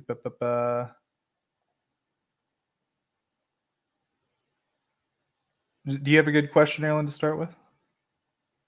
I wasn't focusing on that right now, but sorry, let me look. I saw a question in the chat, and just to break the ice. And do you want me to read it? Yeah, sure. Of course. Go ahead. Yeah. So from Katie's guest, and will someone be counting the number of those gigantic 2,000 lib bombs? We could. We definitely can, because the data is there. We need to find a volunteer to do that. Erlend, you want to do that? Yeah, it's an important topic, but yes, yeah, Erlend, you can go on. Oh my God. Yeah. Well, Andrew is putting these strikes in his database, so I don't know if it does differentiation between all the different airstrikes, but okay. Yeah, yeah, sorry. Oh no. Go ahead. No, my only point is that it's probably the only issue is that he do not always differentiate between different fab model, so only airstrike, but because he put all the evidence, if we really want to explore that, it could be done, but it requires a lot of work, of course, but it can be done. Yeah, if anyone wants to sit in Andrew's basement, I think there is space. Okay, I think I found a question. I got a little overexcited there. Sorry about that. Because I remember we talked about this. Kellen Dunn asks, there were rumors that Russia's using fiber optic lines on their drones to spoof electronic warfare, and is this true and effective? So Erlend, do you remember that drone we saw? Yeah, I saw it. It's interesting. I didn't see any proof that this has been fielded successfully. Just some images about or of a drone that is basically releasing a fiber optic thread for imagine like a kite, but a drone, right? Well, it's basically dispersing this thread instead of using radio communication. And that's not a new thing. I mean, a lot of anti-tank guided missiles, like the TOW, uses a small copper wire that it disperses for controlling the missile.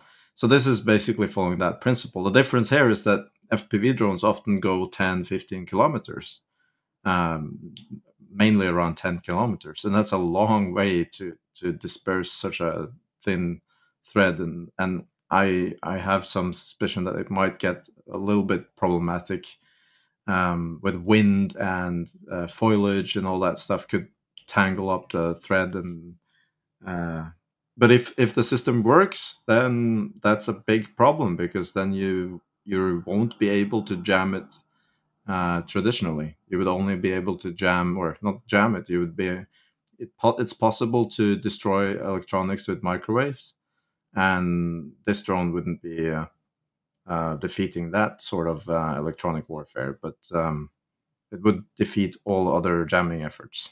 So that's a little bit worrying, but I still don't see any proof that it's being fielded successfully. So I think there's a lot of complications, doing that they need to manage to, but yeah, it's interesting.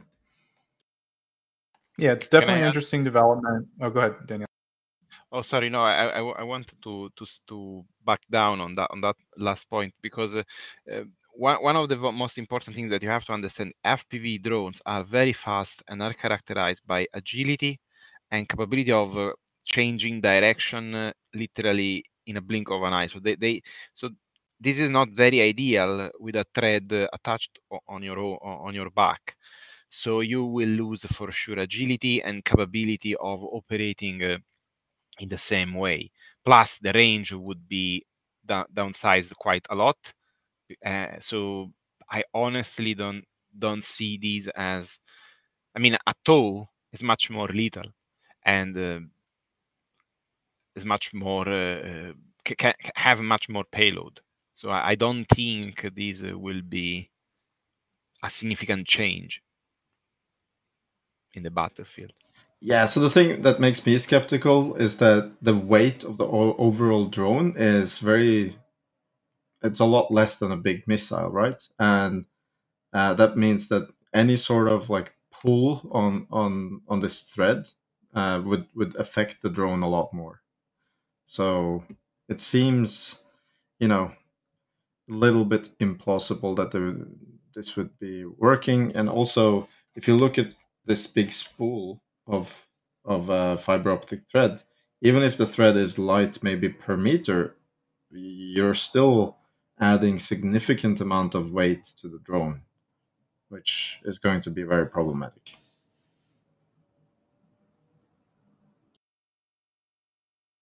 Yeah, so I think it's definitely an interesting development. I think it does have an application for defeating electronic warfare systems. Like, would you agree with that, Erlend? Yes, that's what it does. I just don't know if it's practically possible to fly this this thing. Yeah. Yeah, exactly. So I think like on paper it sort of makes sense, but like in practice, it seems like it's going to get tangled up in a tree or something. It just seems like the practicality of it in outside of certain specific circumstances seems a bit limited, and it's not going to like revolutionize drone warfare tomorrow. But we'll definitely keep an eye out for use cases of it, and maybe Ukraine deploys something similar or something like that. We'll see. Yeah. I mean, imagine this thread is super light, right? And you have this drone that the specific, advantage in the capability, like Daniele mentioned, is that its agility, that it can very, very rapidly dive and swirl around 360 degrees. What's going to happen? It's going to, chop the cable immediately, and then it just falls down to the ground. So it seems very implausible, practically. Technically, it does defeat jamming. So, yeah. Yeah, I think that's a good summary. So this is like sort of a comment, but I can sort of turn into something. So Weebit Furry says, as far as I know, deliveries are coming, or at least guaranteed. I would just mention, like sort of off of that, we did hear some reports from some Ukrainian guys on the front lines, like we finally have shells. Like it's all completely anecdotal. We don't have any like real confirmations or photographic evidence or anything like that. But I don't know. We've heard some noise, Erlend. Would you say that's a fair statement? Oh, I would say that's a fair statement. Yeah. So yeah, I think we've heard some noise about it. Hopefully, it'll be we'll hear that Ukrainians have tons of shells and things are going great in the future, or we'll get more like official recognition or demonstration that Ukraine has the ammo that it needs.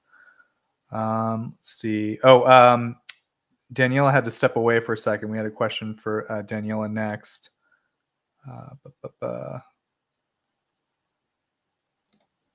I just wanted to add that even if the promised 800,000 shells are not in Ukraine yet, maybe they have got guarantees that they are arriving, so they might be a little bit more prone to release some of their the ammunition they have in storage. So there have been some messages from certain groups on the front line saying, yeah, we suddenly got shells now and we're shooting more, and there's been an uptick in the numbers. And I just speculate that it could be the fact that they're releasing more willingly from the storages because they know more ammunition is coming in. So that's my speculation.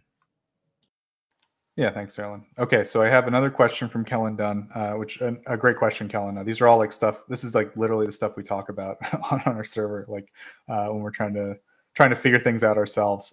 So, do you guys believe that the 2 Patriot launchers were hit recently? Germany to Ukraine, would you please give us your presentation on how you're definitely sure that they were Patriot batteries for sure, 100% confirmation? Go ahead. I'm not sure. I'm strongly against I'm just this. kidding. He's very against this idea that we have yeah, any no. confirmation. Go ahead. I just want to point out, I'm not saying that these were not Patriot launchers or Patriot equipment in general. I just haven't seen any proof of these vehicles actually being vehicles of an air defense system.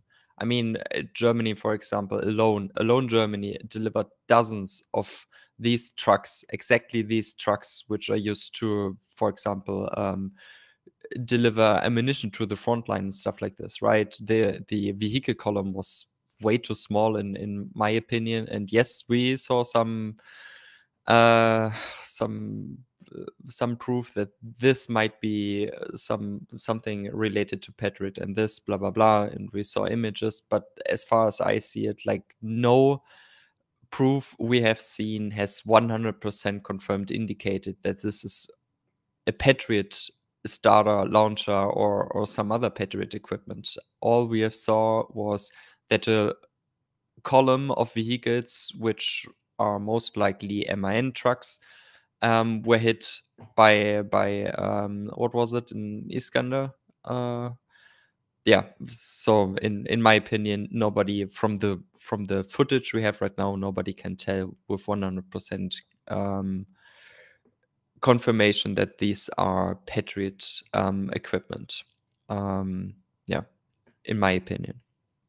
Yeah, the footage is very much like people pointing at like a collection, a pile of like 10 pixels and going, see, that's a Patriot battery. I mean, it's like really hard to tell. And then the final result of the object, when you finally sort of get a more clear view of it, it has been reduced to what amounts to scrap metal. So you can tell it was like some kind of truck, but like it'd be really difficult to tell exactly what that thing was based on the stuff we have. I know John mentioned like the cook-off kind of looks like a SAM, like a surface-to-air missile, which, you know, that narrows it down maybe a bit. Again, not confirmed, but that's just like John's like, I've seen a lot of SAMs blow up, kind of looks like that. That could be a ton of other things. You know, I'd say Andrew and Gick like do this the most, right, of anyone I know, and I think probably anyone who's done it actually for Ukraine specifically. Like I would challenge anyone to show me who's done visual identification of destroyed stuff more, and both of them are like, we don't know what that is. And so to me, that's like, those guys can identify stuff like pretty well. And if they're saying we don't know for sure, could be Vampire, could be Patriot, could be whatever, definitely not confirmed, but possibly Patriot. Certainly, we're not ruling it out. That to me is like pretty solid evidence that there probably isn't a good expert on the internet that can tell you that that was definitely Patriot or not. There's probably intelligence services that know and stuff, but we're not going to know. I don't know. What do you think, Maurice? Yeah, I mean the intelligence services, especially Ukraine's closest allies, will surely know if this was a Patriot or this was Patriot equipment or not. I mean, we all have to understand, even if this was some kind of Patriot equipment, like 2 launchers and maybe a logistical vehicle and stuff like this, until they don't have destroyed, unless they have they don't have destroyed the command post or the radar, right? I mean, the whole battery still functions. They have just less launchers, right? It's not like the whole air defense system is destroyed. And yeah, so and the closest allies like the US, Germany, and the Netherlands, in case this actually was something related to Patriot, these three nations should know this, because although when I saw that right, this was most likely or these trucks looked like MAN trucks, so not the US vehicles. So when I were in charge in Ukraine, right, and some launchers were hit, I would go to Germany and to the Netherlands and say, hey, can you replenish this, right? Can you send us another 2 or 3 launchers? I mean, the Dutch have sent Patriot launchers and the Germans also have sent 2 additional ones. So I mean, doesn't it make sense to just ask them, "Hey, can you replenish this?" And then everything is working. For me, it makes sense. Yeah, I So think they so. would know. Yeah. Yeah, so definitely a good question. Like, I think that's kind of one of the reasons we started Tochnyi, or like work on Tochnyi, is like we see noise in the news or on Twitter or on other social media about like, oh, 2 Patriot batteries destroyed, and then people like Germanade or Andrew or Gick or Daniele like actually go look into it and go like, do we actually know what this thing was? Like, can we prove that, or can we demonstrate that with the information we have? So yeah, I think it's a good example of like stuff we like to clear up at Tochnyi. Daniele is back. He's dealing with a kid. Daniele, sorry, can I? Yeah. Just one very second, very fast, because it's still related to the same topic. SK asked, has there been a denial concerning Patriot launchers from the UA side? Not that I have seen. Not to be honest, but neither have I seen proof or anybody else, like Ukrainian media saying 100% according to government sources or someone else. I haven't seen this. Yeah, such news. so Officially, absolutely. Yeah, so neither denied nor confirmed. Yeah. So sorry, Joseph. Oh yeah, no worries. Thanks, Maurice. So Daniele, we had a question from Mitch Ashdown. I think it's like an important question. It's totally valid question for any type of statistical research. Are there any inbuilt biases in examining the videos from the available data? Like, do you feel like there's some kind of a sample bias from like what stuff gets filmed or things like that? And like, how do you interpret the data itself? Like, in terms of, do you feel that there's any kind of bias in that data? Go ahead. Yeah, no, thank you for the question. I'm totally aware about that. So, first of all, the reason why I'm quite, I think the data are quite robust is because it's not done by one single person. Now there are nearly 4 people working on that, but mainly Andrew, Geek, and very little that I do is done independently. We cross-check and often we correct each other. And mainly Andrew and Geek, I do very little. I do more the analysis, and essentially more than I think 2,000 sources, even more, are daily scrapped by Andrew and Geek, and now they have another collaborator. And so they take all these videos, all these informations, and they start to look at them, categorize first. So they create a very first iteration of the database daily, and then they start to analyze the data. In 24 hours, most of the time, they nearly do everything, which means they geolocate and verify the location of the target, the type of attack, who has been attacked, by what, and of course the database improved because also I was asking questions, and so the way on how data has been collected and also categorized has been changed a little bit in order to improve the reliability of the data.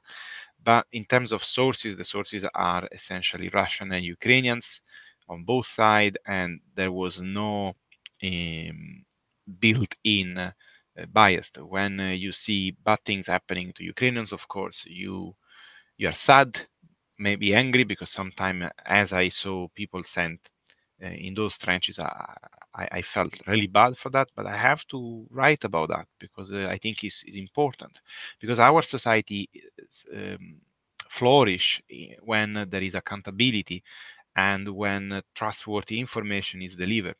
If I hide the data because I don't like it, I wouldn't do a good service to anyone interested into this, and neither to the friends, actual friends that I have there. So it's for us is and it's a Tochnyi mission is to be reliable when we deal with information. And if anyone say, "Oh, Daniele, you have an error here," I'm always very happy, because this means someone read and tried to improve the data. Rather, I don't take like a blame. But yes, we try always to double check everything and also use satellite information, but also news about attacks. For example, when we see a peak of a certain type of strikes, we know that something is happening. And Andrew do this for his maps, and so we don't use just videos. Essentially, we also use the satellite information when available and when possible and when needed. Thank you very much, Daniela. So I think I'm at basically the end of my questions. I have like one more thing I'll add, but does anyone have any questions they saw from the chat anywhere that they want to get through?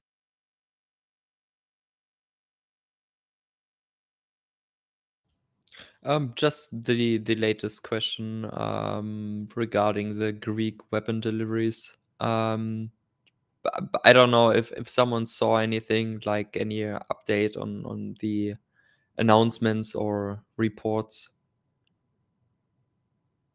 Yeah, to my knowledge, it hasn't been disclosed, but that might have changed this week. But I know I asked Colby like last week, and he said that no specifics have been discussed at all. And I think at one point they took something off the table specifically. I don't remember what. Yeah, and I don't talk about Greece, and nobody else seems to know something. So yeah. Yeah, but I think overall we've seen a slight like tone shift from the Greek messaging. Like, I think there's a lot of debate over whether or not the missiles were near the prime minister of Greece in Odessa or whatever. But the point is, he was in Odessa, he was talking to Zelensky, and a big Russian missile attack happened. And they probably could, at the very least, they definitely could hear it. They probably, at the very least, could see it. That's the point. I think that has resulted in kind of some messaging from the Greek government that seems a bit more, I don't know, like strong than usual. And then also that meeting itself kind of signaled a broader diplomatic initiative that Greece seems to be taking to, I don't know exactly why they've done this, but they seem to be trying to increase their diplomatic ties with Ukraine a bit. So I think we're seeing like positive shifts from Greece.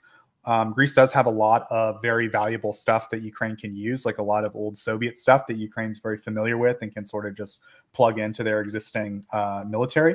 So I think we definitely want to see like more stuff from Greece, and we want to know how many, S-300 missiles and stuff they're sending, but so far we haven't heard anything yet. Yeah, and actions speak louder than words, right? Isn't this how you say it? Let's see. It's definitely how the French think about Ukraine. Sorry? So that's definitely how the French feel about their aid to Ukraine. Oh yeah, I actually think that the French itself think they are doing very, very much. And yeah, they're just kind of like frustratingly quiet about what, like a lot of stuff the French send. We don't hear that the French don't announce it. We see video of it in Ukraine or fake pictures before we know about it, right? Yeah, and I mean the contributions of France were much more than publicly known. That's true, and I think that everyone should acknowledge this. Still, it's way too less. Like I would say that France, with its military and industrial power, should at least give the same amount of military equipment to Ukraine as Germany does. And when you're just taking into account the 155mm ammunition, right? Like what have they said? They are providing now to Ukraine like 3,000 shells per month. This is I mean, I'm not following France as closely as Germany, of course, but it feels like that the shift in Germany is still way too less, or is too small. But we are doing a lot of stuff, and even compared to the French, the French are doing. It feels like nothing, at least in my eyes. Yeah. Everything the French have publicly disclosed has been kind of disappointing, but we have seen some stuff privately that is impressive. I'll put it that way. But yeah, mixed bag with France. We definitely want to see more coming from the French. We think they're much more capable to help, and we've definitely seen Germany kind of step up and more meaningfully. Anything else you want to add on that, Germany? No. And just to make clear, it's not about like praising Germany too much or so. Like I said, we are missing out on opportunities, and we could do much more. I mean, Germany is doing more than everybody else, but I, as a German, say it's not enough. I mean, yeah, don't want to get into too much detail. It's just look, frustrating. Man, I'm from the U.S. and I'm just gonna try to keep my head down right now. Anyways, I wanted to add, like, this isn't quite a direct question from the audience, but I'm sort of channeling a sort of question from the ether of the internet. Okay, so last stream we had our most popular stream ever, and we were like very excited. We were like, oh, like the YouTube promotion, or like YouTube has recognized us for the partner program or whatever. Which I thought, we were like, oh, it must be a recognition of that or something. But we looked it up, and like 25% of our traffic came from a Finnish military forum. I could not pronounce the name for the life of me, but I want to say shout out to those guys. We really appreciate you guys stopping by. What happened is Ben's graph really made the rounds on the internet last week. It got picked up by a lot of big accounts. Thank goodness Erlend mentioned, Ben was like, God, my graph's done, guys. I'm going to put it out, okay? And Erlend was like, watermark that. And he did. And then a lot of big accounts picked it up. So as a result, the graph itself appeared on a Finnish military forum where they sort of examined it, and they were like, not sure where it comes from. Looks like these Tochnyi guys found the stream. Here they are. And we were very kind of interested in what they had to say about us. But the point is, they raised two good points that I know Ben wanted to clear up about his numbers. So if you saw last week, Ben made a graph. So I guess first off, real quick, shout out, if any of the Finns have stuck around with us as a result of their contact with our program, we definitely appreciate it. We love Finland. It's a beautiful country. I hope to visit someday. And we hope to get Finnish contributors to Tochnyi at some point. That would be amazing. But yeah, moving on from that, their actual questions I thought were worth mentioning. So the first is, they pointed out that, like, Ben doesn't mention where the numbers come from. So Finns, Ben, wanted your question, that they come from the Russian Ministry of Finance. All of them are official figures released from the Russian Ministry of Finance. Ben should have put that on the graph. He's very sorry. He was a very sick man, as you heard from the recording. Number two, they mentioned there's something weird going on with the gold reserves. I didn't understand it. Ben actually created like code for it. Ben made an actual like software program that tracks the reserves. You just plug in the numbers, I think. And Ben released that code. So Tochnyi now has a GitHub. Ben released the code on the GitHub. I'll try to put a link in there if I have time, like when I'm not doing Tochnyi stuff, or maybe in the comments of the video or something. So you guys are more than welcome to go look at the code. Ben is like inviting people to look at and improve the code. And I know that they pointed out some like problem or something that didn't make sense with the gold reserves. It was something I didn't fully understand, but the guy was like, the numbers for the gold reserves don't quite add up. They're like a little bit off, like $1 billion off or something. And Ben mentioned like there's something wrong with the program that he's trying to fix. It involves converting the gold to certain values. I think Chinese values versus Western values or something like that.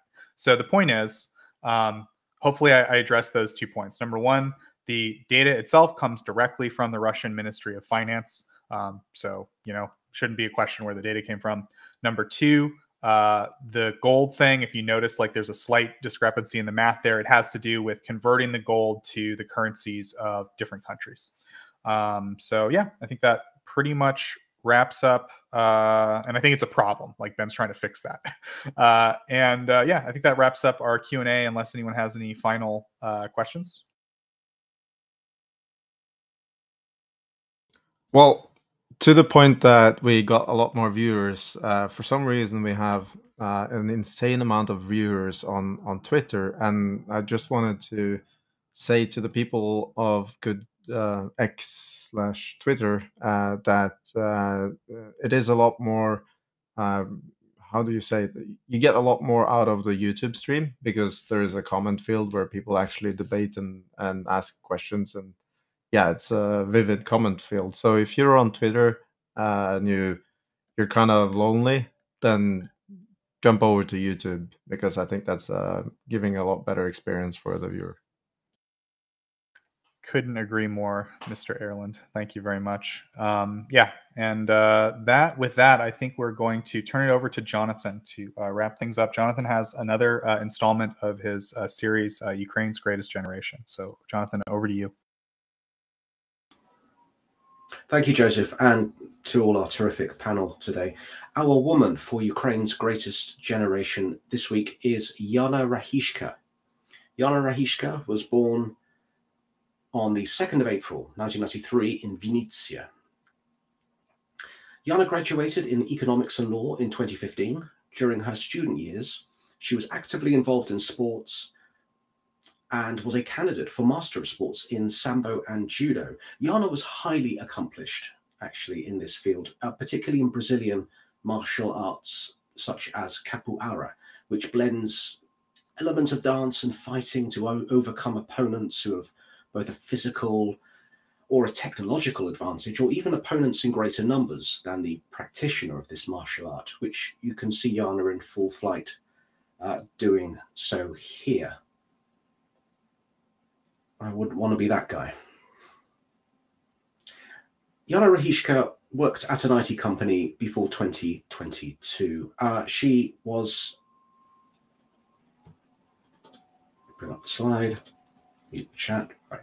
Yeah, there we go. So she was, she worked at, she was a senior technical recruiter at the Kyiv office for a company called Akvelon. That's in Kyiv, pictured here in 2021 before the full-scale invasion. In the wake of the full-scale Russian invasion of Ukraine, Yana immediately began volunteering in Kyiv, joining tens of thousands and millions across her country who gave up their time, their pursuits, their passions to defend their nation at great risk to themselves, as cities such as hers in Kyiv became the focus of the concerted efforts by the Russians to destroy and occupy Ukrainian homes and lives. From August 2022, Yana became a paramedic and joined the AFU at the rank of junior lieutenant. She served as a combat medic in the 93rd Mechanized Brigade, the legendary Tochnyi, and saved many lives in many, many places. Here are some photos of Yana during her service.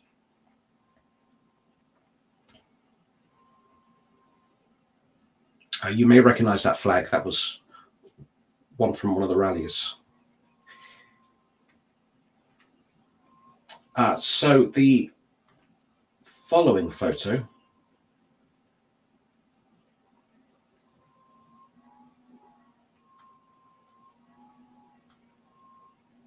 this one here was taken by a Radio Free Europe photographer in Bakhmut, in the field hospital where Yana worked, where she had been helping a constant stream of injured Ukrainian soldiers. Here is the medical center in Bakhmut, where Yana was photographed by the Associated Press just 10 days before her death, which shows the working environment Yana, as a combat medic, courageously operated in amidst the war around her, providing, as she did, urgent care to injured Ukrainian soldiers amid ever-encroaching Russian assaults. Yana became known by the epithet of Angel of the Fighters during her time in the ZSU. On March the 3rd, Yana lost her life when a mortar strike hit the vehicle she was traveling in near Bakhmut, as she helped transport Ukrainian wounded from the battlefield around that city. It is through the words of those who knew her which perhaps describe Yana best. Yana's colleague Oksana Navayeska posted the following on Facebook on the day after Yana's death. She said, "Yana was the leader of my team, and she was always about people. When I first arrived in Kyiv, Yana told me with great love about the city which had become her home, and about the people in the company she worked for.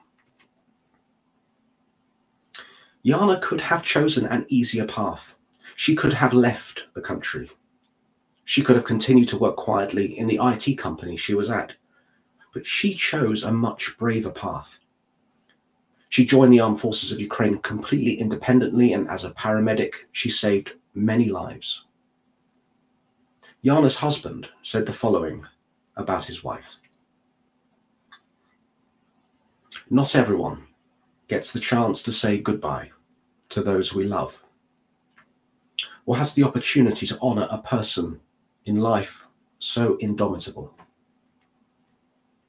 Across the many tributes to Yana on a variety of social media platforms, one friend recalled, "Yana once said, 'While we sleep, someone dies for us.' Yesterday, it was her." Yana's parents refused to take any financial support for themselves upon hearing of their daughter's death, instead calling upon all those able to donate directly to the armed forces of Ukraine in memory of their daughter. Yana was posthumously awarded the Order of Khmelnytsky on the 7th of April 2023, this award being the only Ukrainian knightly order and eponym of one of the most famous hetman of the Ukrainian Cossacks. This picture of Yana you see before you will be Tochnyi's picture of this week. And that's it for this week's Tochnyi. This group is working on and towards some interesting projects at the moment, which you may have seen recently on a variety of social media channels. So please subscribe if you haven't already to see our latest work and research. Thank you for joining us. Look forward to hearing from you all soon. Slava Ukraini. Героям слава. Героям слава. Thank you, Jonathan, for this topic.